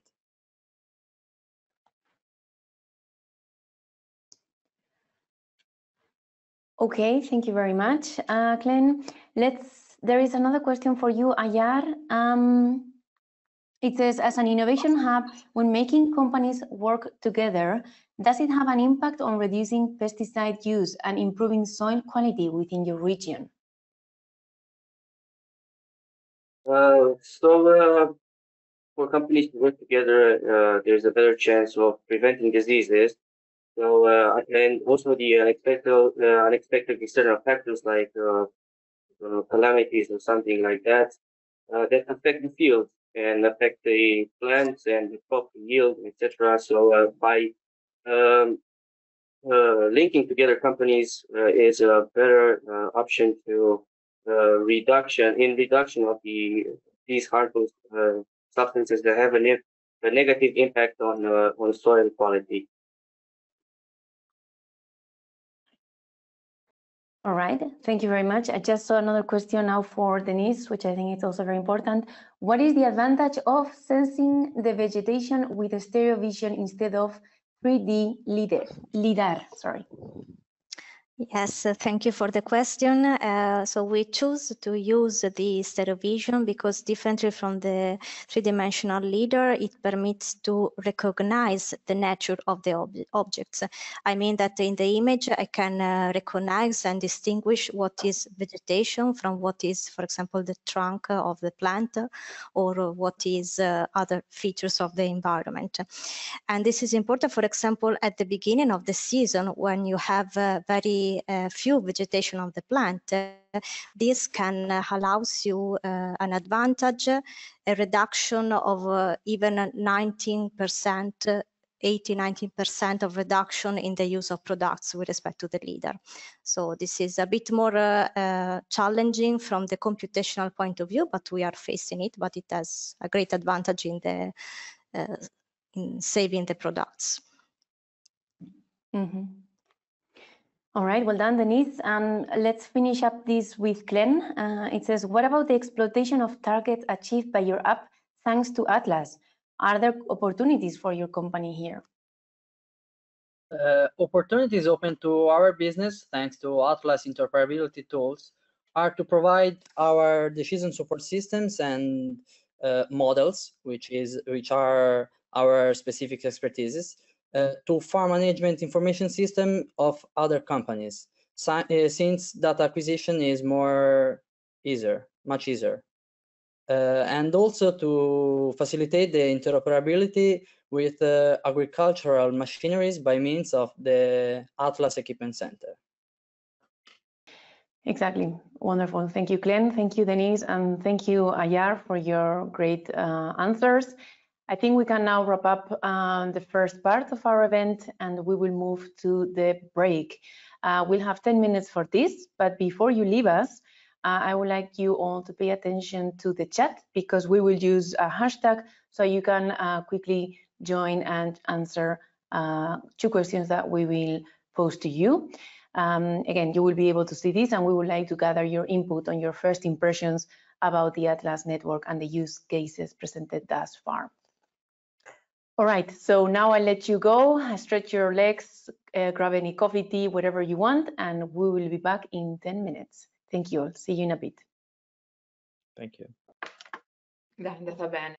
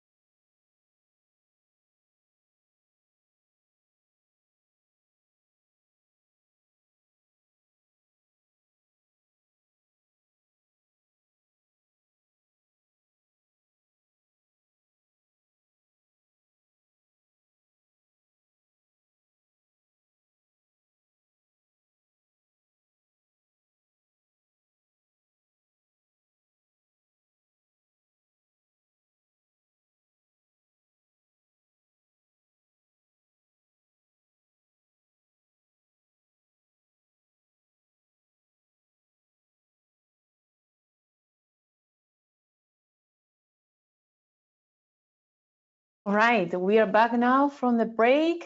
I hope you had time to relax a bit and refresh yourself so that we can now follow our second part of the event. Again, I will not be reporting the answers that you have provided in the chat during the break, but thank you very much for this input. It's very valuable for us to know where we stand and how we are communicating with the audience and our future possible participants about the ATLAS network. Now we will move to the second part, as I said before, and if you want to know the details, particulars about the agenda, you will be able to see the link to the precise agenda in the chat. So please click there, and if you are impatient, don't worry, you will have there all the details that you need to know. Otherwise, I will just inform you that we are now going to the next presentations. It will be provided by the next two innovation hubs and 4 remaining open call winners, who will represent again their use cases, the challenges they are overcoming with the solutions that they will provide through ATLAS. And so this will be coming next. And after this, after they present their solutions to tackle challenges related to weed and pest control and asset tracking and fleet management, we'll move and finalize this event with a panel discussion on digital agriculture and food systems and their important role to reach net zero. So please stay put. And let's go then to the presentations led by Peteris Skrastins from our Latvian Innovation Hub, together with the Open Call winners 2021, Davide Veltre, Spraylogics, and Marcus Moro, Optornia, from Italy and Austria. Peteris, the screen is yours. Okay, so hi, my name is Peter, and I will tell you about innovation hubs here in Latvia. So we are 3 partners involved in activities with ATLAS Innovation Hubs, and we focus on irrigation, disease and frost prognosing, and sensor-based decision help service. And as you see, 5 demonstration farms all over Latvia serve as basis of our innovation hubs. One of the reasons why we join the ATLAS are problems with equipment compatibility from different manufacturers or farmers faced with. So therefore, farmers are interested in some universal, let's say, solutions that would help with interoperability of equipment and also software. So let's take insight in one of our innovation hubs.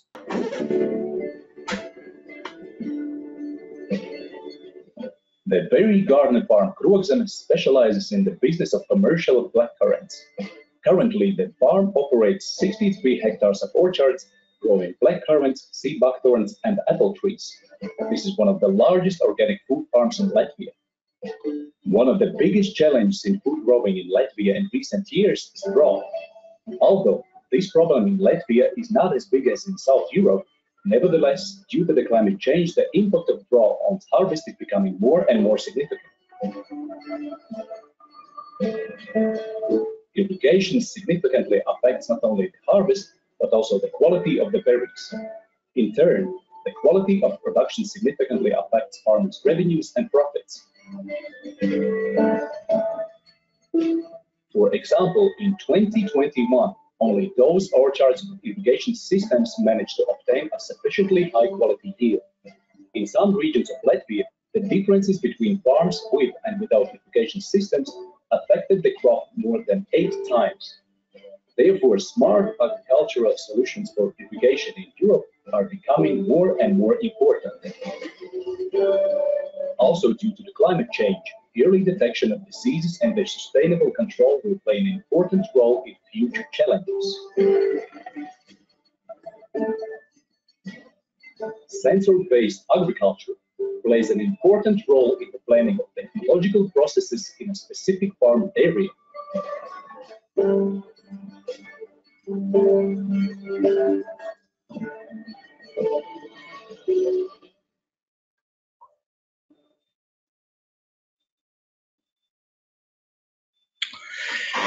Yes, that was about one of our innovation hubs. And some challenges that have emerged. So if you look here at the average size of farm in the European Union, we find that 85% of farms are on the smaller size, no larger than 20 hectares. And those facts are important also regarding ATLAS solutions, because for smaller farms, the problem makes maintenance of technologies. For example, in case of emergency, because service providers, they give priority to large farms, and therefore farmers would like to see those smart technologies become more farmer friendly, so that they can just plug and go. And to summarize all above, the new course based on green thinking makes pressure on farmer, and especially on organic farms, to tend to sensible use of various conventional means and methods. And therefore, interoperability in smart agriculture, ATLAS deals with, are of great importance in order to find a balance between high yields, quality, and reasonable production expenses, also here in Northeast Europe. And that was about innovation hubs in Latvia. And now I want to pass the floor to some of our open call winners in this area. And first will be David from Spry Logistics. Thank you very much, Peteris. Hi, everyone. My name is Davide Veltre. I'm the product manager of Spry Logics. Spry Logics is a small startup company located in Trento, which is a small city in the northern part of Italy, where this is actually a beautiful area. We are surrounded by the Dolomite Mountains, and we have a unique climate condition. And probably it is exactly thanks to this particular climate condition that we are the leader in apple and wine grape production. In fact, despite the small size of this land, we account basically 3/4 of the total Italian production of apple and 15% of the total European production. A similar value even for the apple, for the wine grape. But unfortunately, there is a backside of being the leader in the production of those crops, which is the exposure to chemical agents. In fact, the amount of treatment made on top of those crops in a season is close to 40, which means 70 kilos of chemicals product each hectare of planted soil, a big number. And actually, one of the reasons because we decided to join ATLAS Network was actually to promote and to offer to the farmer an effective solution to lessen the amount of chemical in agriculture. In talking about this topic, I would say that it's very important to talk even about the methodology that is used nowadays to deliver this plant protection product, which is through the mist blower. This instrument basically just nebulizes the product all around the tree, creating a big cloud all around the tree. But unfortunately, the researchers say that with this method, just 20% of the product gets actually on the leaves and it stays on top of the leaves. The rest, 80%, basically becomes just pollution. It gets carried on by the wind and deposited on the ground or water courses. And unfortunately, we already know the dramatic effects that those products have on the environment and on humans too. Spry Logics, thanks to its experience in the world of optical technology, created these sensors that is able to recognize the plant leaves and therefore the size of the plant. And this sensor system is implemented with some solenoid valve, which can basically open or close the inflow from the relevant nozzles according to certain conditions. So can be the density of the foliar apparatus of this or the size of the plant. And with this methodology, we can actually greatly reduce the amount of chemical in the agriculture.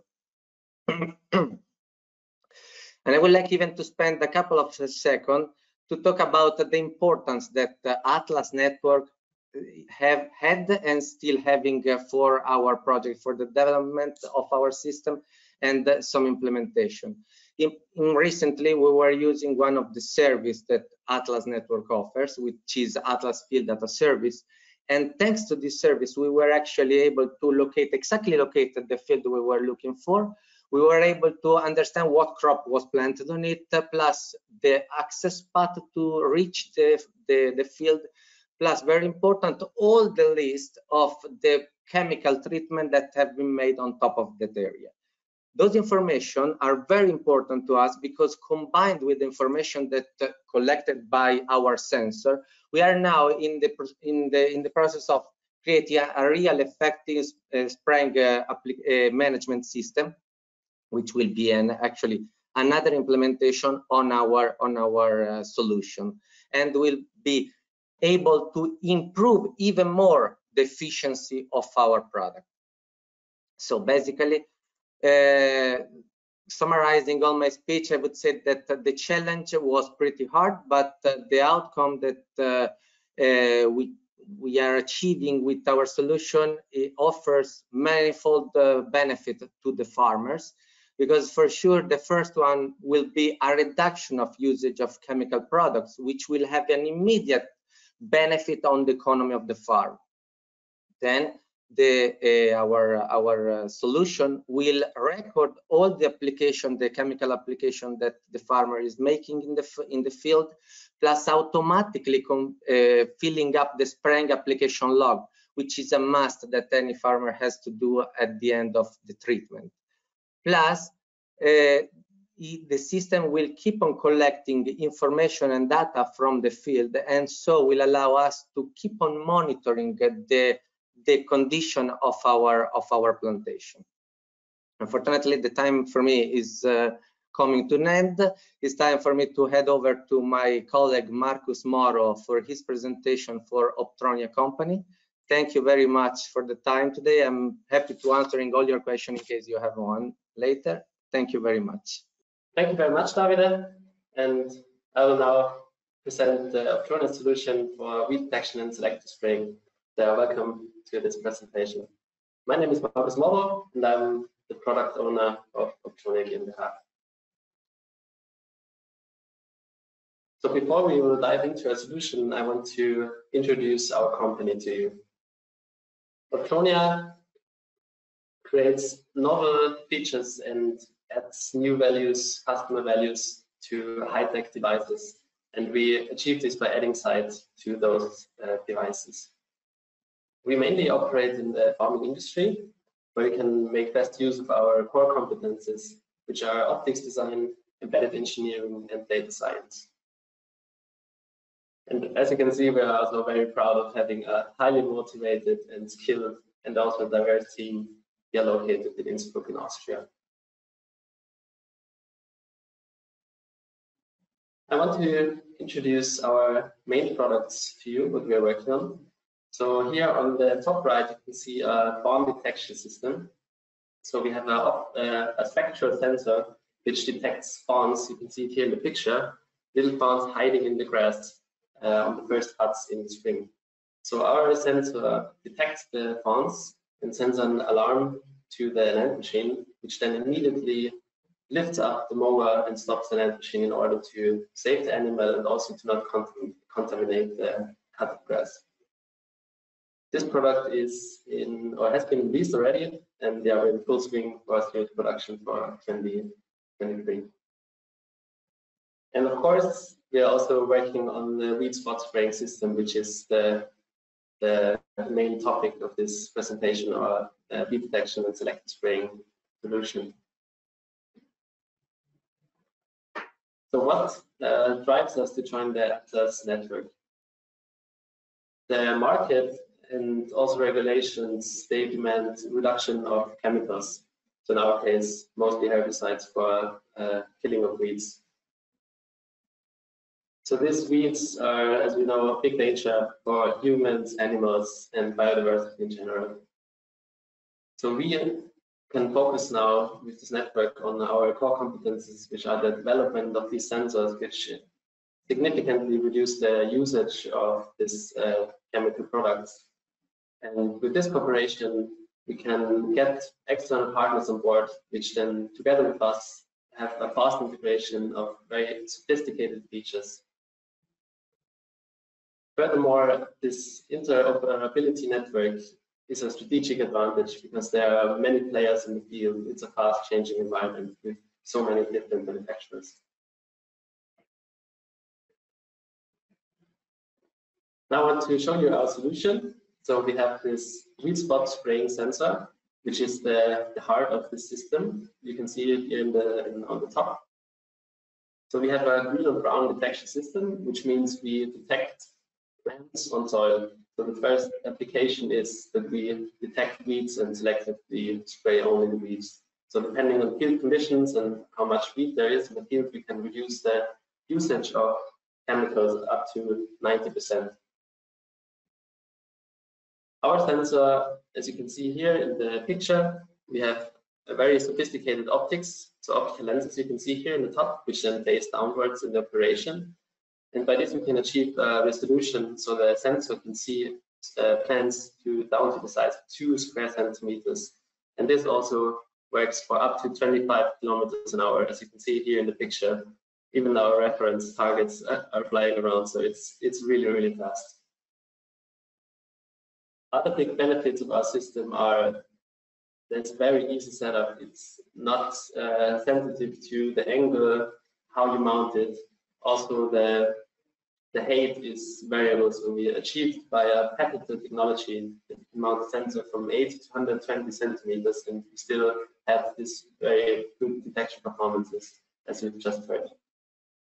Furthermore, you do not need any calibration. You can just mount it once to your tractor and go to any field you want, and do not need to set up something in the beginning. You just turn it on and go. And also very, very big benefit, also especially compared to other solutions in the market, is that it's completely independent of external light. So you can go at daytime, at night. It can be cloudy. It doesn't really matter at all. It's independent to external illumination or light.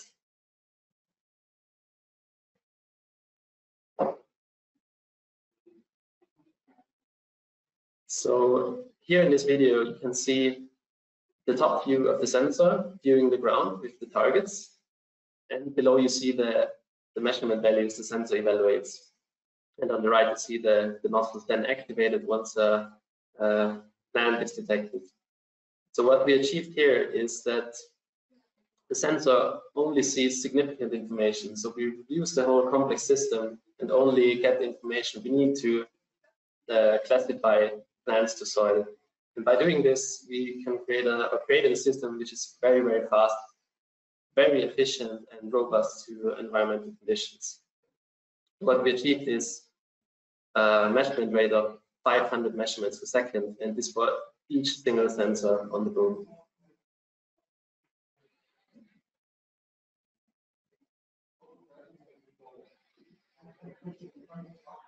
Okay, however, with just reduction of chemicals and reduction of cost, we didn't want to stop. We asked ourselves, how can we gain further value to the customer? And further value means we want to increase the yield for the customer. And we can do this by measuring the plants, the location, the growth status, and putting this together to a prediction algorithm. But for this algorithm, we need more information. And this is exactly where ATLAS comes into play for us. So ATLAS can provide the location of the field, type of crop, and especially what has happened before to this field. Have there been any other diseases detected by different sensor systems? Which products have been used? How was the weather the last weeks and months? So ATLAS provides us this framed field, as you can see here in the picture, and the history of what has been done before. We provide a very detailed measurement on which plants are there, what's the size, how did they change in size, what's the health status, growth status, other diseases. And if we put all of this together to this ATLAS services, we can then create predictions on how to treat the field. So the farmer, also as we've seen in other presentations before, this farmer sits at a cafe and having a coffee and gets the information, yeah, it's better to spray tomorrow because the day after it will rain and your plants are ready to be sprayed if they need it. So we can create this field mapping where we have all information together, do predictions and adjust the treatment locally on the field. Yeah, thank you very much for listening in, and yeah, I'm also happy to answer some questions afterwards. Thank you very much. And now I'll hand over back to Insa to the studio.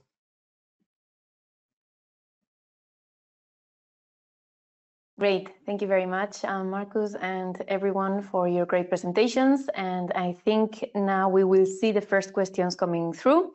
Again, a reminder, everybody use the chat to pose your questions, comments, concerns about the presentations that you have just seen from all Davide, Marcus, and Peteris. All right, let's see what we get. Peteris, this one is for you. In your presentation, you said small farmers have problems with timely repair of equipment in the event of an emergency. Why is that? In our region, equipment manufacturers service network are, let's say, bad developed. And in case of damage caused, for example, by storm, dealers first sell large farms, but small farmers have to wait in line. We had several causes during the season when equipment stopped functioning, but repairmen do not come for weeks. And so we hope ATLAS will help to solve this. Very good. I see one for you, Marcus. In closing the presentation, you talk about possible new features, and you also mention field mapping. Which are the relevant parameters that you will collect to compose this map, and what could be the useful outcome of this field mapping for a farmer? Okay, thank you very much for the question. So first of all, our sensor detects presence of weeds and also the size and location of it. But furthermore, we can also detect the health status of the plant itself. So it could be also crops we can detect or measure. Furthermore, we can also see different diseases, so we can see the trend of different measurements, different days. So we have a very detailed and also locally on a very small scale detailed information on the field. So if we put this to the ATLAS service and combine this with other measurement data, we can get to this prediction algorithm, which can then tell the farmer, okay, now it's time to spray this product, or now it's time to spray that product, or maybe it's enough of this product to spray enough. I mean, imagine usually farmers, they just spray because they used to spray a different or a special product once in a month, for example.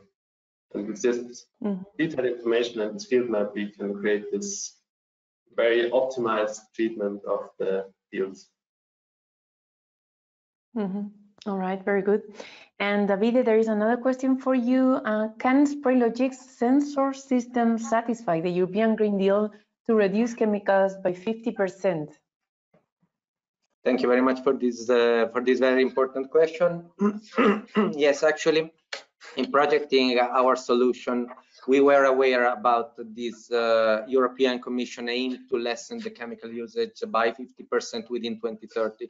And actually, our technology goes exactly in this direction, sometimes even exceeding the 50% target set up by the Commission. We took some tests in a fully developed vineyard, and we found a saving of the water in the tank up to 50%, and similar result we achieved in a fully developed apple orchard. And when I'm talking about fully developed apple orchard, I'm talking about a situation that basically the apple trees are forming a perfect green wall. But all the farmers know that it's very hard to achieve this perfect green wall. And most of the time we will have some empty spot in between one plant to another, or some plants that are less developed compared to the other. I will give you an example. An early stage of an apple orchard where the plants have just been planted there and are very young. The plant will be very skinny, very short, very small. So in a situation like this, probably the plant needs even more protection to a fully developed plant. But of course, in a situation like that, where there are a lot of empty gap, we can even save up to 80% of the plant protection product. So basically, at the end, to close the answer, yes, we definitely can be the solution to achieve the Green Deal, to comply to the Commission aim, let's say. Thank you. Very good, David. I think that was very comprehensive. And again, thank you for providing an example. I think that always helps. And I think we can conclude this with Peter. There is another question for you. It says, you spoke only about IoT sensors in your innovation hubs. Do you also have some smart kit installed on tractors or harvesting machines like we've seen in the video? Yes, we are in process to install all of ATLAS partners is a boost conversion kit for sprayer also. But for example, for harvester, we do not have smart solutions for today. Hope once in future all this equipment will be fully robotized. Hope ATLAS will help. All right, thank you very much, Peteris. I think I can wrap up this session now. Thank you, three speakers, for your great contributions. And now we will move on to the final joint session. This time we will have an innovation hub led by Peter Fröhlich from the Fröhlich Farm in Switzerland, followed by Stefan Schmieder from Hansenhof, also based in, he is based in, or Hansenhof is based in Germany, and Claudio Salvadori from New Generation Sensors in Italy, offering all of them solutions to overcome various challenges. It's a bit of everything. We have from fleet management and asset tracking to also from farm to fork related challenges. So if you are all here with me, I will then pass the screen over to you, Peter, and then you can pass your screen to the open call winners that I just introduced. Yeah, good afternoon, everyone. Presenting you the Innovation Hub 5, Switzerland, Fröhlich Farm. So Fröhlich Farm is a farm that's moving into regenerative agriculture and also is a lot into digitalization. You see a nice picture here. It's close to Zurich Airport, so it's also nicely reachable in the center of Europe.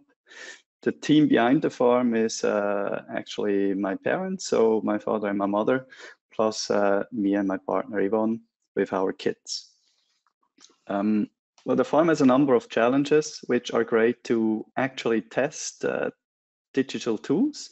So first, it's small. It's actually around 30 hectares, which is reflecting a lot of farms or a big stake of farms around the globe, and therefore a good kind of playground to test different tools. Also, the fields have, and you see it here, have quite challenging shapes. You have forest borders, there's slopes up to actually more than 25%. So it's also challenging for robotics and other means. And that makes it great to demonstrate actually almost anything. Well, what's a bit of a challenge to us is we are a small farm. There is no specific infrastructure to this. There is no specific financing. We run different projects actually to have this, let's say, real environment to test different things and have therefore projects running on biodiversity, on digitalization, and actually on precision farming on the farm. And the idea is always to find economically viable implementations and solutions.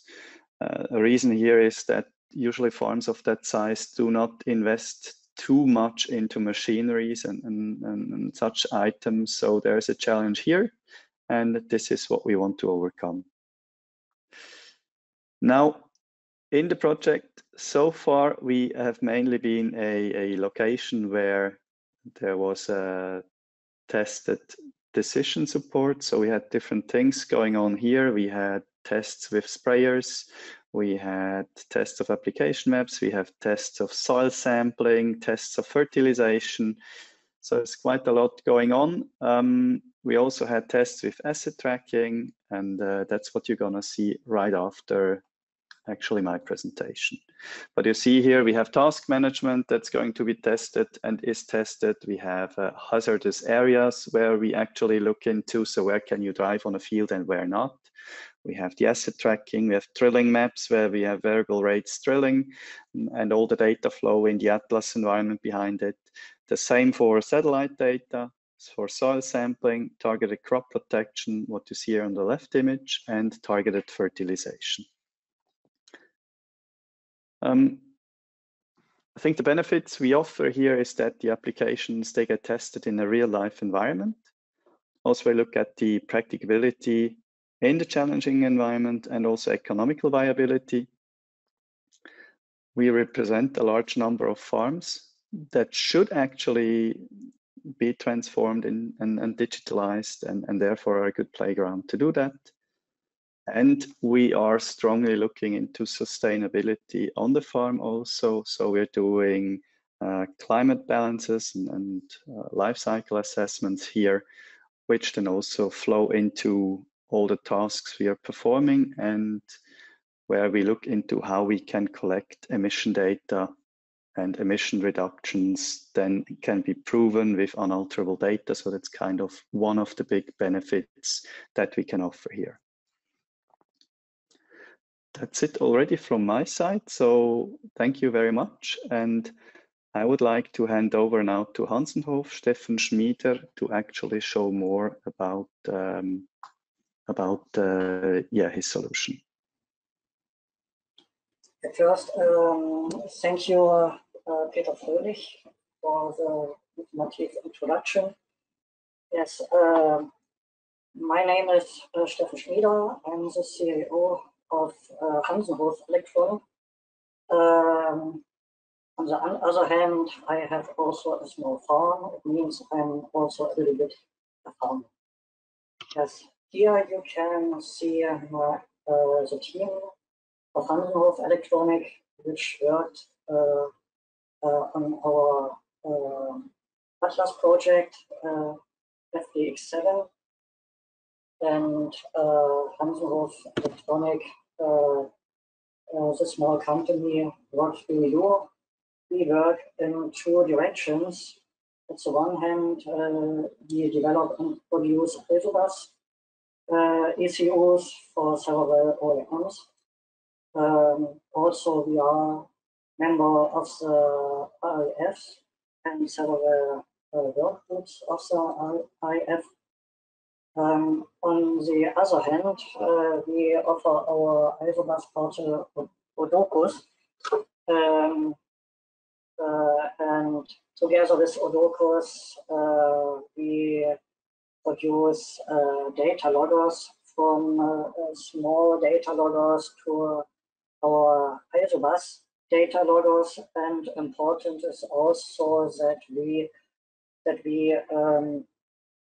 develop and produce identification solutions for implements, also from the small beacon up to the big isobus identificator, which has more possibilities. So, the challenges we are facing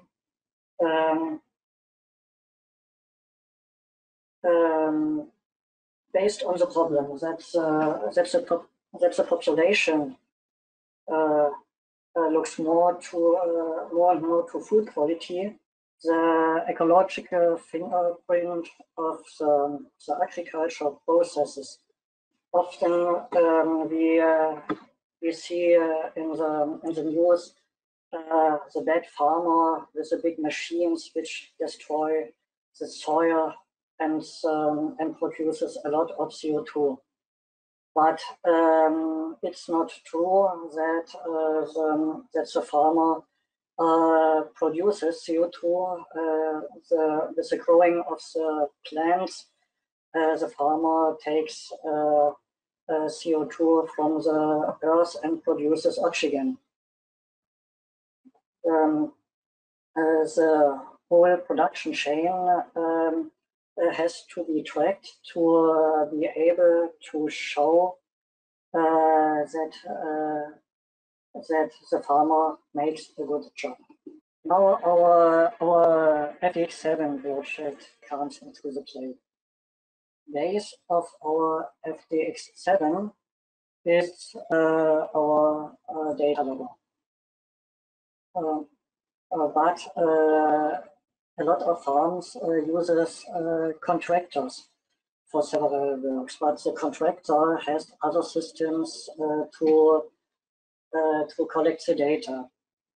But we need this data to have the whole chain, and at this point we need an interoperability solution like our ATLAS.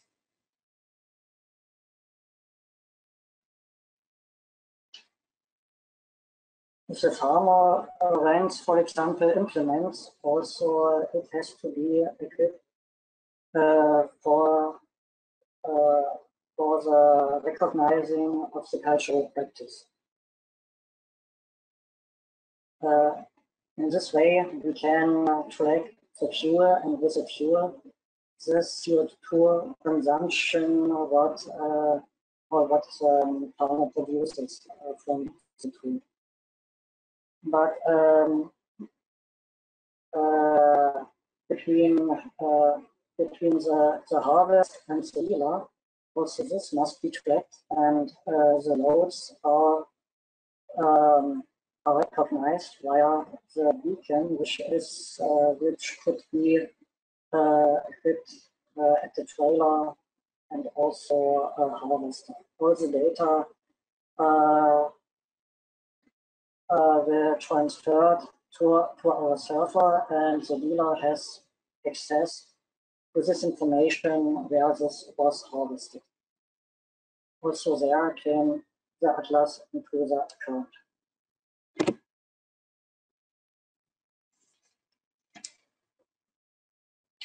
Based on this collected agricultural data, we can provide interesting information like the CO2 footprint.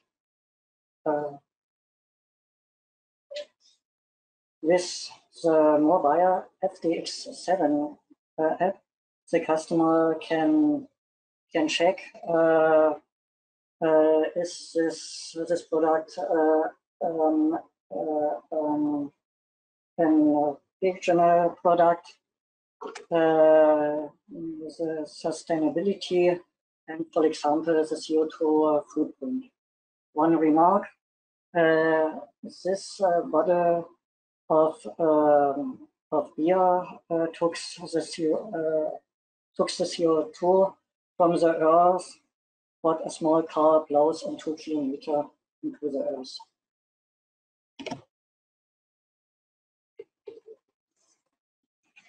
Our benefits from our solution. We have with our solution that customers can make the right decision. They can track the food or the beer or whatever, which materials, which CO2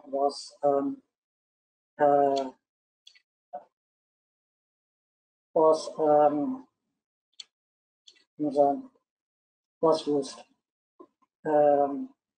and it gives the farmer and manufacturer the possibility to show the quality of products is far more than just a simple color here and packaging. Using ATLAS, we are able to get the missing links in the tracking chain by connecting a variety of data sources to get the bigger picture. I say thank you very much for the attention. I will be happy to answer your questions after the following presentation of Claudia. The floor is yours. Okay, good morning, everybody. My name is Pedro Salvadori. I'm representing New Generation Sensors, and I'm going to present our solution. It is called Track One toward a secure and trusted perishable goods supply chain. So our company is founded in 2015. We are a spin-off of an important university in Italy, that is Scuola Superiore Sant'Anna in Pisa. We develop IoT solutions from the field toward the cloud, having a variegated experience on developing IoT devices, since our technology is completely proprietary, so hardware and software. We have experience and expertise on cloud platform and an application, and then we have also expertise on blockchain. The team is very small, but is very dense of expertise, and we are supported by an old, a senior manager that was working in a very important company and being a very high-level manager. And we have also a production setup, since our partner is involved in our projects. Our products are essentially related to two domains. One is smart logistics, one is smart factory. And here we are starting to speak about our solution regarding smart logistics.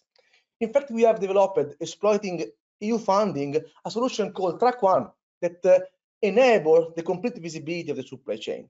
What does it mean for ours? Of course, we can track container, we can track truck, we can track transport means, but our approach has an improved granularity, so it is good oriented, and so it enables dedicated monitoring, because if I'm going to monitor the fruit, it's different to go to monitor wine, for example. Then we use an approach, a standardized and interoperable approach, since we, of course, we participate to ATLAS, but we are natively interoperable, exploiting GS1 and PCIe 2.0 standard, that is a worldwide known standards by GS1, that is in the logistic domain. And then we have secure and trustworthy access. So everyone get access to our platform will see the data that he can see. So the data that belongs to him. So for example, I'm an owner of a truck, I'm tracking my truck. And this scenario opens an important path toward the interoperability in the agri-food domain. In fact, what we can do here is, of course, monitor the perishable goods, so fruits, wine, along the supply chain. But what we can do is also enable a double interoperability. So in the two domains that are logistics and agriculture, exploiting, of course, the ATLAS network. So I leave the speech to this video. If it's perishable, it's to be monitored. Today, keeping track of your shipment status is utmost important if you want to meet your customer satisfaction. The solution unlocks a secure IoT environment, tracking and monitoring your goods throughout the whole supply chain. Our Smart Basket identifies goods and reusable assets, providing their time, position and condition. Thanks to our cutting-edge IoT solution, the main phases that your goods go through can be real-time monitored, reduce shipment problems, enhance decision-making, and implement circular economy practices toward a more secure and greener logistics. Track One, the IoT for logistics, solution by NGS, based on proprietary technologies. So the challenges we are facing are essentially the lack of transparency and visibility of the supply chain. So there is no traceability, both in terms of logistics, but also in this case, we can also implement a real tracking from farm to fork, because we are capable to identify goods, and then you can track this along the supply chain, track and monitor. Then we enable then we cannot the logistics cannot be optimized having not having information about the position of the goods. And then we are here lack of dedicated sensor that is integrated in the logistics scenario. So we have tracker with the temperature, humidity sensor, but not other sensor. In fact, they have no IoT connectivity, so it's not possible to adapt new sensors and implementing a vertical solution for perishable goods. And finally, and going in the direction of physical internet, that is the challenge of EU to reach the optimization of the logistics, we enable an interoperable approach both for logistics and agriculture. And in this scenario, we support the the reduction of climate change, and we aims at reducing the waste, food waste reduction. In fact, the benefits of our solution is, of course, dual interoperability and a trusted visibility, so we can support logistics and agriculture, but we can also share the data in a trusted manner, and moreover, we have a real-time fact-based decision making. In fact, we have an open scalable IoT environment. We can add ATLAS sensor, and this is very important for the fruit. We can enable the generation of alert and to mitigate the problem, and then we can evaluate the food perishing, so we can reduce the waste. I show you some picture. This one is our graphical user interface. This one are the real data collected from the Peter warehouse. So we can control the ethylene. Then maybe if someone don't know what is ethylene, I mean, I will answer your question. And finally, our solution will support customer satisfaction because we have a detailed and trusted traceability, and this one is a requirement for the final user, essentially. And then we can also, since we have this secure analog access, track the vehicles. Vehicles means, okay, logistic vehicles, as well as fleet in the agriculture, so tractors and items, as well as baskets that can be seen as a reusable item, so going through the green logistics and the circular economy. So our approach supports cost reduction, efficiency improvement, greener logistics, and a more secure supply chain. Thanks a lot. These are my contacts, and waiting for your questions. Great, thank you very much, Claudio. That was very, very insightful, together with Peter and Stefan. So I think we are clearly proving why our participants should also join the ATLAS network and increase agricultural productivity in a sustainable way by exchanging the most advanced digital technology and services in this domain. So now let's wrap up, and please continue sending your questions. I've seen some of them already going through. So I will start reading them out loud as I go reading them. Okay, I see one for Claudio. Why did you use ethylene sensors? Because ethylene is a strange gas. It's a gas that is produced by fruit that is ripening, and it is a fruit that is a gas that enables the ripening.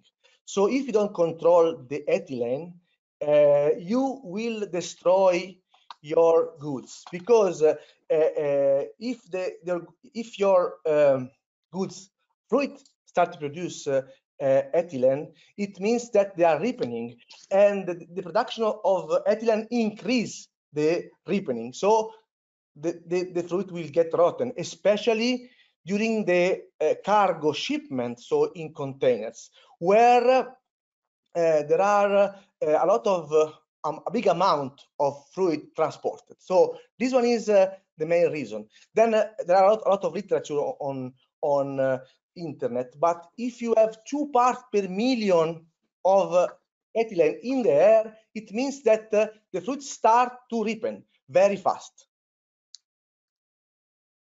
All right, that was very clear, I think. Peter, we have one question for you. What has been your biggest challenge in digitalization so far? For us, it's the biggest challenge really is coming from all the social aspects, but also from the cost. It's less the tools themselves.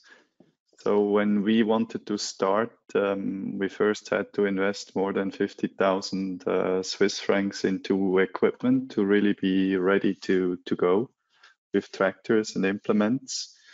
And for smaller farms, 30 hectares, that's substantial investment. So that is one part. And then we call it kind of banana solutions, meaning they ripe at the customer and not actually where they should be ripening. So unfortunately, also many solutions are not really market ready, meaning you need to invest still a lot of time into them. So these are very important challenges that we have faced so far.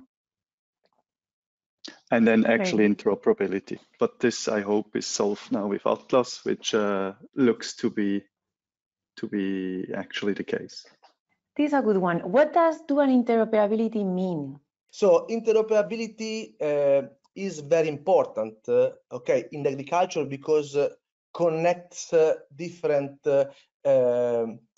components in with maybe legacy system that enables the better comprehension. I mean, I'm an engineer, and for me is maybe it's easy to understand data. What we want to do is to say, okay, there are instruments taught for agriculture workers, and they need to have a certain ergonomicity. What we do is much more, because using GS1 APCIS, we are introducing a organizational interoperability. What does it mean? That my company has this coding approach. My company has this other coding approach. If I'm sending product A of company A to company B, there are no matching of this data. But GS1, that is the company of the barcodes that you can find every goods, has standardized a set of codes that enable the organizational interoperability. So it's not a matter of digital communication. So I mean, of course, they have a standardized approach on representing the data, collecting, and so on. But the most important thing is that they are capable to map the data, the information, the codes in a standard manner. In this manner, you can speak with several legacy systems, and especially in the logistics. In the logistics, the physical internet will require the integration and harmonization of data from IoT, and GS1 APCIS is one of the best candidates on that. The internet is the European Commission direction to implement the digital internet paradigm on logistics. All right, thank you very much, Claudio. And let's then finish this with Petra. It's a bit related to this. Where do you see the biggest opportunity in data interoperability? And then there is another one a bit linked. How do you think you are best or benefiting the ATLAS Interoperability Network, and vice versa? How is ATLAS benefiting the 4-leaf farm? Well, what we see is we collect a lot of data on sustainability, and that to me is also one of the core things that ATLAS and data interoperability can provide. So what we do is we do collect this data. A problem we see there, or a challenge, is that this data currently is just recorded by farmers by hand in many cases. And this data this way is kind of unalterable. And let's say you're kind of reporting yourself the amount of fertilizer you have been applying. I mean, when you're getting paid to reduce the volumes there's quite some incentive if your kind of pen is not writing down exactly what you have applied. And we really believe that this data should be gathered from sensors, should be unalterable, and should even be hashed and going probably into blockchains for the stuff that's really important. And also there needs to be the interoperability. And I think the best part that we can contribute to here is that we collect this data, that we look into this. And apart from that, what we really deliver in ATLAS is to test and improve the decision support tools in the use cases we are in, and delivering the data there so that they can be improved. Well done, perfectly said, because I think this is the way we should conclude all the joint sessions, to basically convince and persuade all our participants to join to the ATLAS Interoperability Network and register so that they can discover by themselves. All right, thank you both of you. Thank you also for all your presentations and the answers. I think we can already move on to the final part of the agenda, and that is the panel discussion. All right, I will now turn on to the moderation role to our colleague and ATLAS partner, Carsten Gisseler, and CEO of Fodjan, who will be moderating the panel discussion to answer the question, can digital agriculture and food system lead the way to net zero? The panel is formed by experienced panelists working in agriculture and the food industry, who will bring insightful contributions and opinions based on their different backgrounds, expertise, and understanding in sustainable agriculture and the food sector.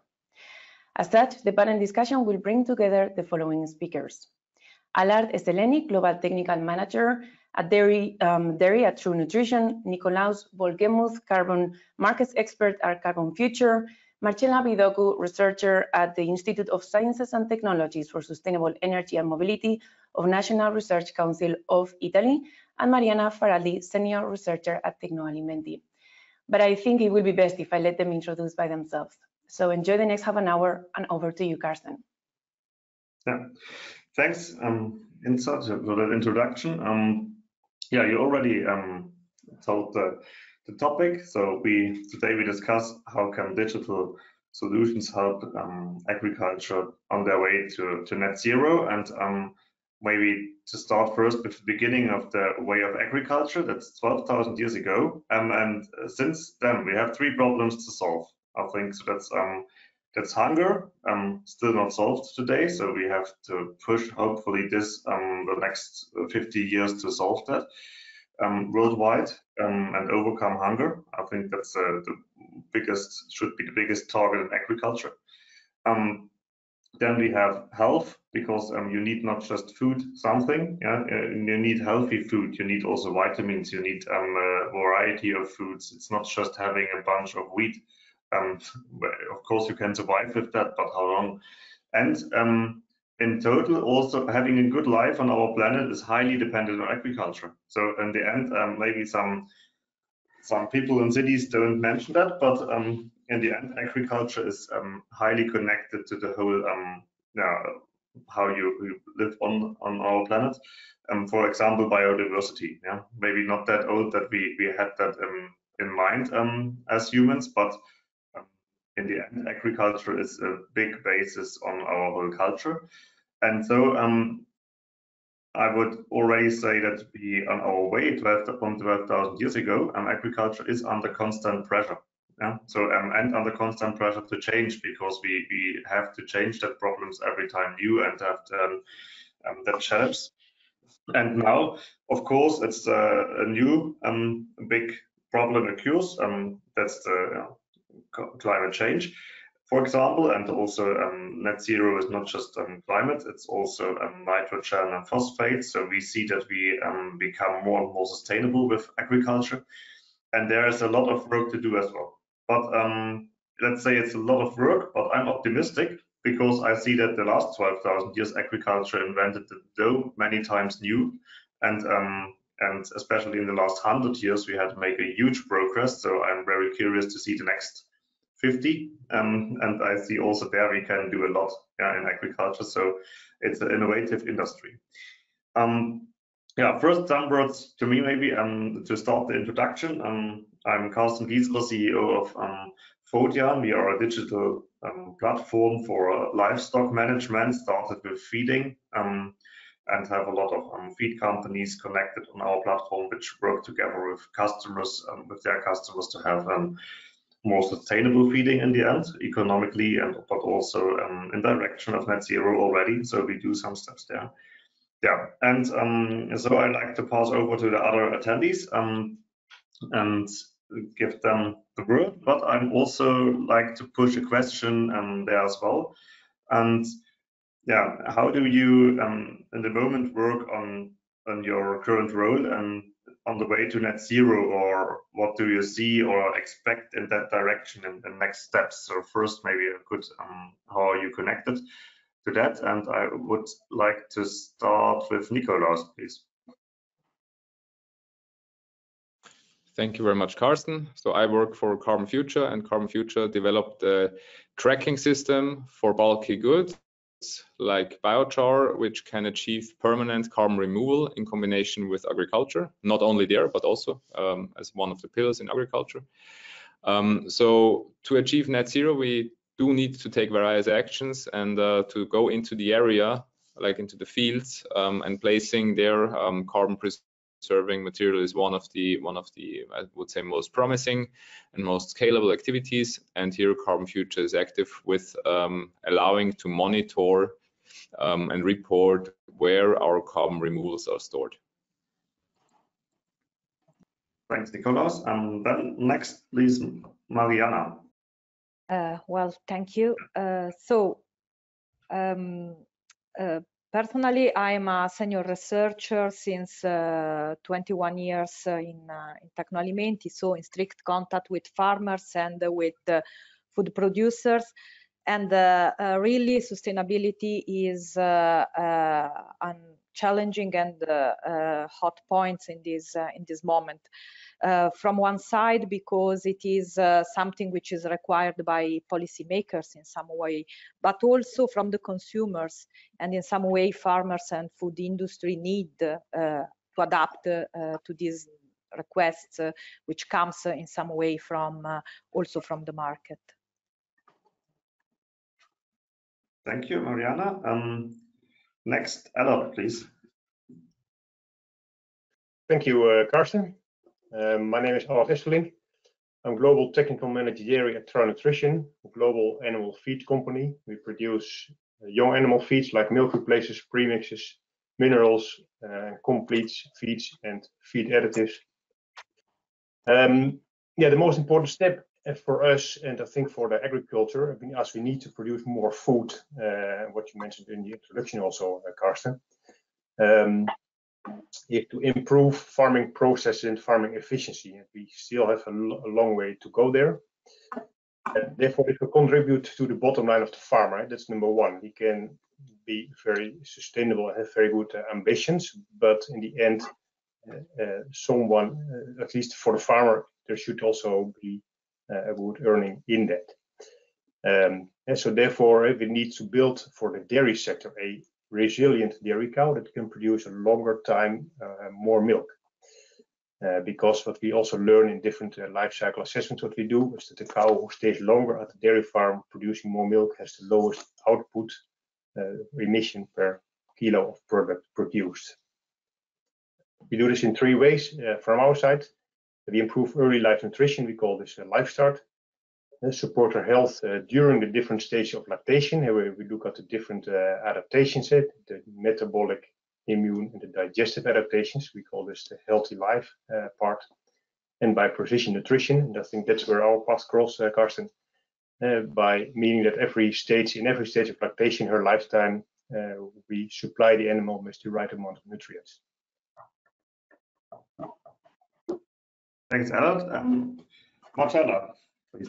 Okay, thanks. I am a researcher from the Institute of Science and Technologies for Sustainable Energy and Mobility of the National Research Council of Italy, and my research is particularly focused on solutions to reduce negative impacts on soil due to the use of agricultural machines. So in the ATLAS project, particularly, we ran a pilot study in Torino that was addressed to test the use of autonomous vehicles, namely agricultural robots. And we tested the Polybot, that is a prototype designed and built by the Politecnico di Bari and the Institute of Intelligent Industrial Systems and Technologies for Advanced Manufacturing of the CNR too. And in the pilot activities, we tested the robot's ability to move and operate autonomously on different field conditions, from freshly tilled soil to grass-covered soil, including sloping conditions, thanks to proprioceptive sensors and also external optical sensors.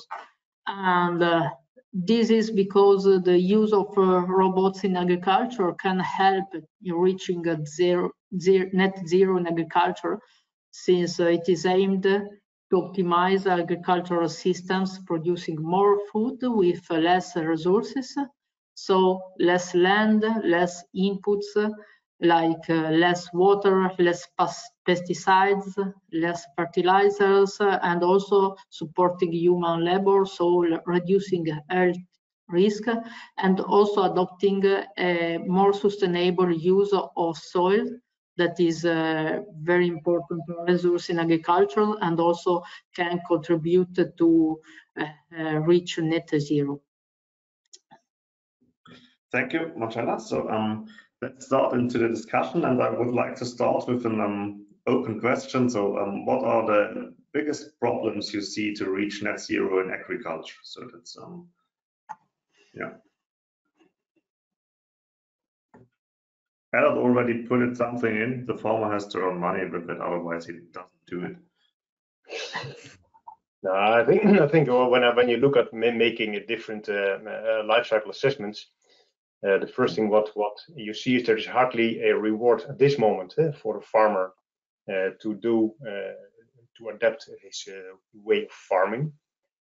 So there's hardly a reward, so there should be a reward for doing this. And the second part, when I speak on dairy, when you do an LCA, we are the dairy sector is kind of punished for the emissions they do, but not rewarded for the fixation of carbon. And maybe Nicolaus can say something to that in a later stage. But when I run an LCA, I don't see the reward for having certain crops who can bind a higher amount of carbon in the plant or in the soil. And so that's to me a strange thing. And if we don't fix that, it will be difficult to get to a net zero.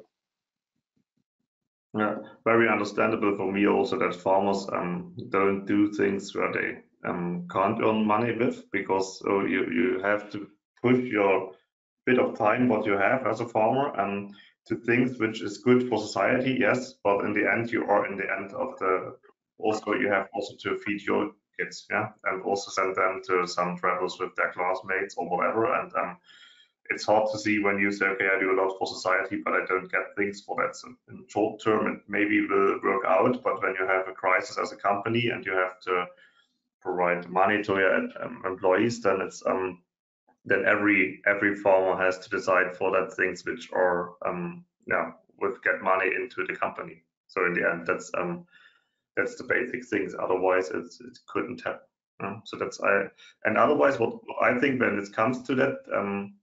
You have to earn money with that. We have a good example in agriculture after Second World War, and we changed agriculture in that way that farmers earn a lot of money when they produce a lot of food. Now, because we had hunger afterwards in Germany, for example. And what the problem was, after 10 years, the problem was the opposite. We have too much food. Yeah? So you see that agriculture can react very quick when you give the right boundaries, let's say that way. So it's not in that they're not innovative enough, in my opinion. So we have seen that in history, when they have the right model and it works out also economically for them, then they can push it really hard. So then they, when we would pay farmers in a fair way for sustainability and for net zero, I think. Then we have to think already about how to slow that down afterwards. Yeah? So that's the history of the European agricultural policy, that in the end farmers can react really well when you have the right boundaries, and then it's hard to slow that down again. Yeah. And so for me, that's also optimistic to see for the way to net zero. Because when we have the right boundaries, then agriculture will do that job. I'm very convinced about that. So that's and I think also with digital solutions together, because there's a lot of opportunities in, but it's not a lack of culture or of change management in agriculture. We have shown that several times that the industry can be very quick and innovative when the boundaries are right. Yeah? Otherwise, it's just like in every industry, when a car producers won't earn money with electric cars, they wouldn't sell some. So that makes no sense. But it's a good business, so they change it quite quick. So that's quite logic to me. But then come maybe directly to Nicolaus and the carbon market in agriculture. So can you maybe explain a bit about that? How is that growing in agriculture, and how easy is it for Carbon Future to get in contact with agriculture and in that industry? Because Carbon Future is a relatively new company, and the business model to get money for carbon removals is also quite new, let's say that way. So how is your experience in innovation with agriculture and how big is that market? Yeah, thank you, Carsten. I fully support what you said before, that yeah, if the regulatory framework is done properly and supportive to agriculture and to measures which actually go towards climate change mitigation or emission reduction, also net zero, then the farmers will react quickly. This is a political things, and there also the carbon markets come in. So carbon markets in a way are necessary always where regulatory frameworks are not there yet, because what we are doing is we issue carbon credits for activities of the farmer, which are kind of additional to his business as usual, and are additional to what he gets subsidized anyways in terms of activities. So for our markets today, we as Carbon Future, we are active with permanent removals, as said, with biochar and aligned activities. From my past career, I also, of course, know about activities like increasing soil organic carbon stocks or reducing emissions from dairy industry.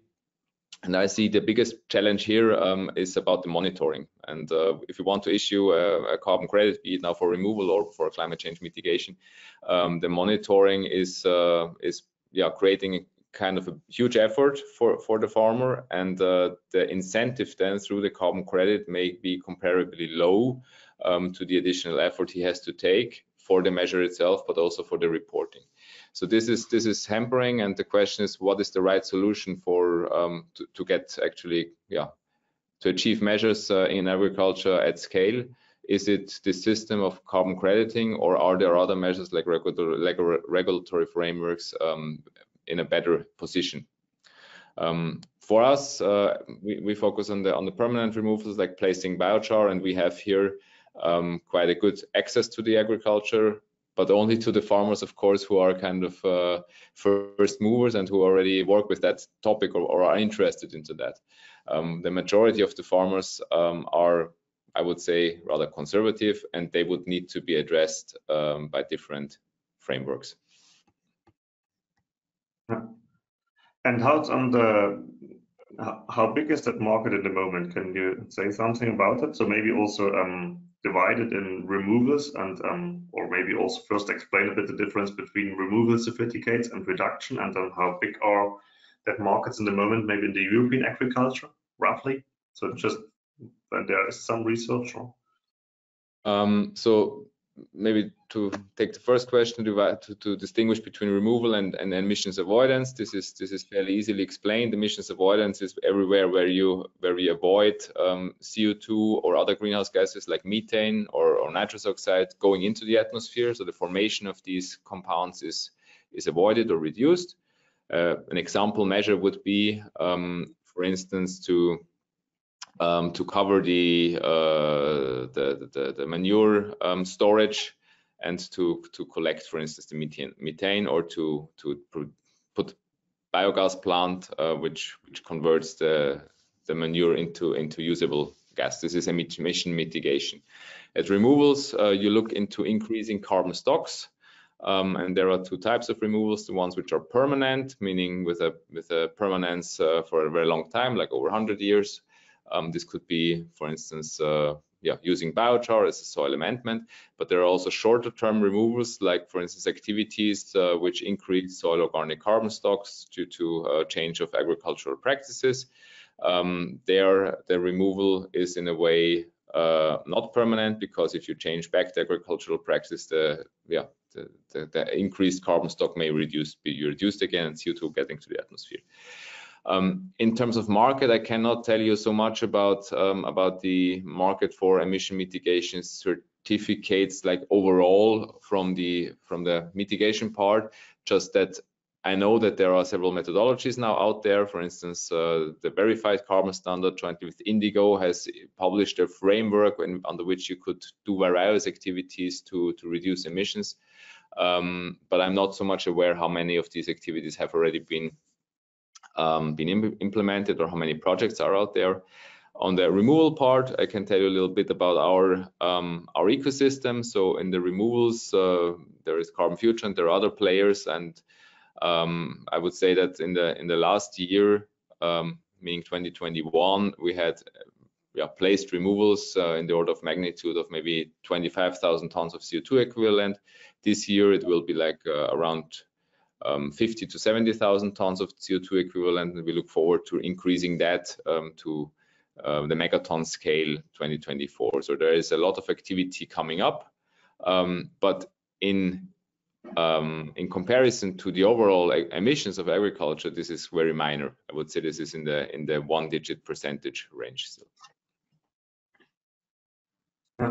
Okay, thanks for that. But it sounds also like a good growing market. Also nice for climate that we see that already, even when the boundaries and the requirements and the framework from governments is not that far, but we see that it's already growing and industry is really pushing that. And I'm optimistic also out of that, when politics also find the right frameworks, that industry will even accelerate it even more, yeah? So that we can really see a hockey stick maybe there. And it's also highly needed, yeah? So this I think the 1.5 degrees increase target is really under pressure already. So we have to be quick. Yeah, but how can interoperability and cooperation help to reach net zero? Do you have all of you, some good examples for that, or thoughts about that, or wishes where some cooperation partners are needed, or yeah, how do you do that?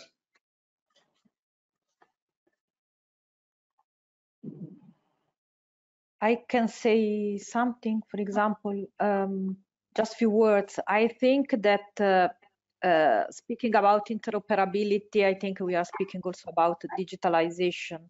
So according to the experience we are developing in different funded projects from the European Commission, in our mind, and there are a lot of studies behind this, digitalization is a way, in some way, to support this transition towards sustainability. And so in our experience, absolutely speaking about interoperability means to sustain this digital transition, which goes in parallel with this green transition in our mind. So not under the technical point of view, but speaking about a more high level, I think that supporting farmers also in this digital transition means to support them in this sustainable travel in some way. So this is from my point of view. Can I also add something about the role of robotic technologies, and also that is connected also with a better soil management, and because robot technologies can represent one relevant component in agricultural interoperability, because it is strictly based on the data acquisition and transmissions, then can contribute also in reaching net zero agriculture, because this provide decision support to farmers, also by optimizing the exploration of soil and crop status and needs, and thus applying precise fertilization with very high spatial resolution, and also using a low mass machinery. So this can be useful in the adoption of regenerative agricultural systems that are aimed to a restoration of soils, for example, through carbon sequestration, also the adoption of practices like no-till farming or controlled traffic farming, so that can reduce GHG emissions by means of soil compaction reduction, and also by means of electrification, because robotic platforms can represent a new paradigm for agriculture equipment, with fleets of lightweight machines, with minimal compaction effect, and also with a reduction of fuel consumption, using instead renewable energy. So this is a challenging and also a small contribution, but can be offer options through also a high level of interoperability to contribute to reach net zero using a new approach in agricultural machinery. Yeah, so I'm every time quite impressed about the possibilities which are enabled by that machinery. So because in the end, it's not rocket science anymore to form every square meter of your field individually. Yeah, so that you treat that individually, you have that the technology is there somehow. Yeah, so that's possible, or square meter, maybe not, maybe 10 square meters together, but it's not that you have to work on one field with one system and the horse is pulling and whatever, and you don't know what happens under you. So we know a lot, but I think that's just a huge enabler, that technology in the moment. And we are still waiting for interoperability, that we say, okay, we come with manure to that field. So first we have to know how much nitrogen has to be in that manure in the moment. Then you need a near sensor in your machine there, which has to be connected somehow to your soil data, or you have some laboratory results they have also connected to your systems. Then you came up and like to have carbon removal certificates. Then you need a lot of data what you're doing there, because maybe even biochar is even now in your manure. And then it's the question, is it good to put the same amount of manure on every square meter, or is it even better to put it on special places in your field, because there it's more work for production. There you have water leakage, and when you put biochar there, you solve that problem partly. So that's so there's a lot of things where I see that individual treatments of square meters, also of animals, enables a lot, and the robotics, yeah, enable a lot to do that. But the other side is the interoperability, that we can really make the nice decisions and really farm individually in our environment, and that will also solve a lot of biodiversity problems in future, I think. But it's still interoperability is far behind automation. So we see that automation, but that is maybe a good hobby of farmers also. Yeah, it's robotics, machinery, that's great, and interoperability, that's the nasty stuff like bureaucracy. Yeah, well, I'm not seeing something, and so that's leaking behind. But when that comes together, that's really powerful. So my feeling is that we have maximum 20% of potential now at the ground of that technology. So that's can really push that forward in future, and I'm curious to see that. But how could, out of your views, all the government maybe push that? We had that also in the beginning. We need some regularity frameworks around that farms, but do you have some specific ideas around that, or wishes, or even some thoughts? Just because it's not easy. Otherwise, I hope that the government has done it already. But it's personally, I think that as I already said before, so when we speak about automation, robotics, and digitalization, in our experience, this is the future for agriculture in some way, and for the farmers. And as said before, so in our mind, these are some ways to support farmers in this green transition and in this net zero challenge. But we know that in some way digitalization in agriculture implies some gaps and challenges. So, for example, the lack of awareness in some way and skills from the farmers, the lack of trust, for example, in new technologies, in data in some cases, and also the problem of investments. Farmers need to be in some way supported from outside in this investment in new technologies, in digital tools, and so on. But in our experience, the solution is in some way in services. So for us, this is a key word, very, very important.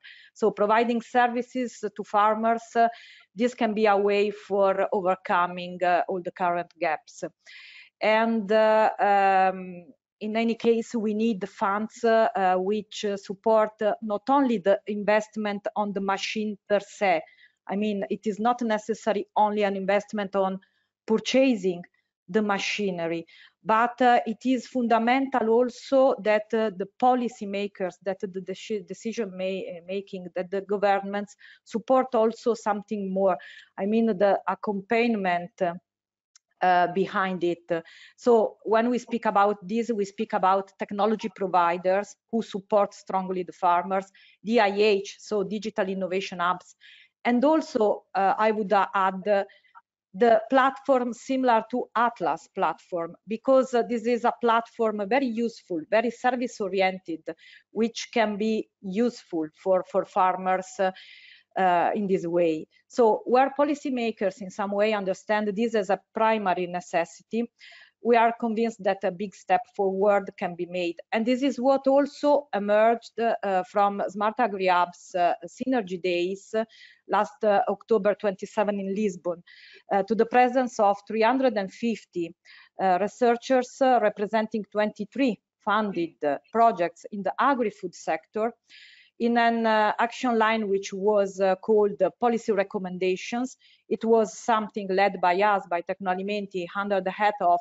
OpenDI, which is a CSA, and to which ATLAS also actively contributed. So this is our, this is not my personal idea, but this is something which comes from a common view from different researchers in the field. I also like that service model approach, because otherwise I don't see that farmers can finance all and take all that risk also. Yeah? And the industry is producing that solutions, they know the machines best, and then they can also say what will be damaged and how much it really costs in the life cycle, and not just, oh, we have a good machine and afterwards you have to pay a lot for maintenance. So that's, I think, also a good share of risks, because them and could be also very attractive business models for farmers, and then to have that. So we've looked on our time, so I would like to have a closing round, short one, with the short question to everyone: how long will it take to have net zero in agriculture in Europe? Yeah, so that's maybe that's a stable political ground at the moment, hopefully. But how long will that take in your opinion? Just maybe a year. And what you say, I can start maybe. I would say 2045. Not really optimistic, but I think it is fundamental, the policy environment. I mean, in absence of a strong policy environment and support, the way can be longer. But if policymakers are aware about the needs, the requirements, and can strongly support these, I think that it can require less time to have this net zero agriculture in Europe. Yeah, I would agree to that.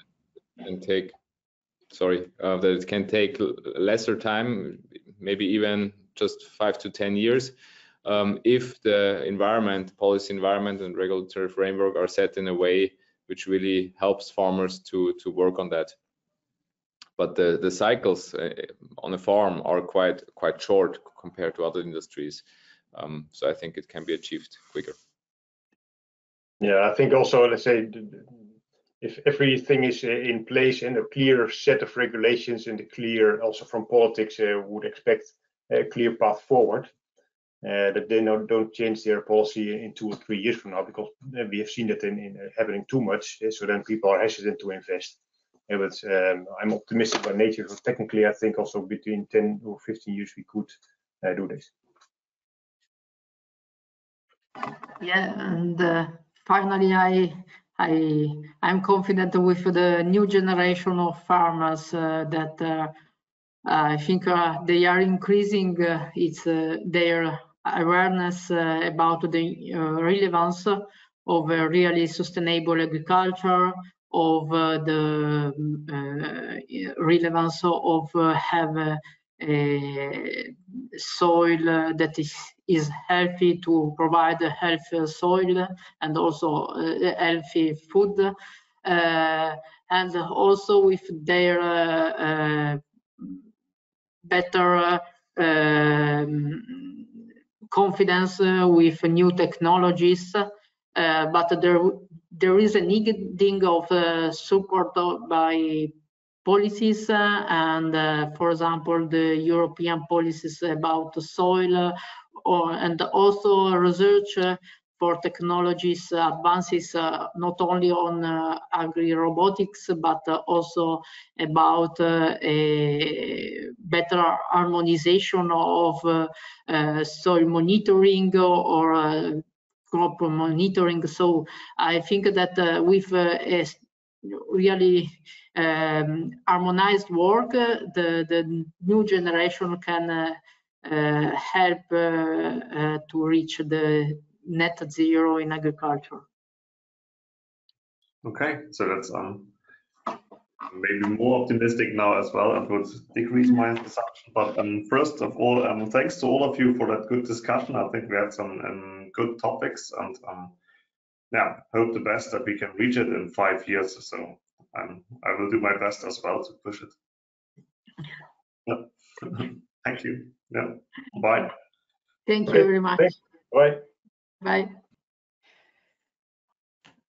Great. Thank you very much for the perfect timing and for this optimistic discussion. I think it sounds very ambitious. And that was, I think, also very comprehensive to hear out the different experiences that you all had on this subject. But it seems from today's discussion that keywords like agriculture, food systems, automation, interoperability, digitalization, policies, and sustainable farming practices are in a very good position to lead the way to the net zero, to achieve the net zero targets. And of course, we cannot do this on our own. We need the support and cooperation of many relevant actors and also other sectors, as we indicated in the discussion. But it seems that ATLAS is in a very, very good position to basically cover all these subjects in one single network. And this is why we created this tool for everyone, for the farmers, software developers, and every target audience that we've been mentioning. Now, if you would like to address any question, any comment, or anything that you would like to highlight, please do not hesitate again to use the chat. This is what we are here for, and we'll try to return to you as soon as possible. Now, before we finalize with the last ATLAS Demo Day, I would like to thank you all, especially to our speakers, Innovation Hubs and Open Call winners, for their fantastic job, basically presenting all the use cases and the ATLAS use cases that will be there for you. So many thanks. Also to Karsten and our 4 panelists who did a fantastic job as well in the panel discussion, and certainly to our ETSEDO team behind the cameras for their priceless support throughout the event. Lastly, a big shout out to all of you behind the cameras in the audience for sticking to the event until the very end. We also wanted to take this time to thank you all for being there. We will follow up with you via email to obtain your feedback on the event through a survey that we have prepared. Hopefully you can already see it in the chat. We'll also keep in touch, and please don't forget to subscribe to our mailing list, and also, of course, join us to the ATLAS network as a participant, because this is also the key message that we wanted to transmit today at the event. All right, I won't be taking much more of your time. As I said, we look forward to seeing you all in the network, in the ATLAS network, and I will leave you now. I wish you all a wonderful afternoon, and again, thank you all. Bye.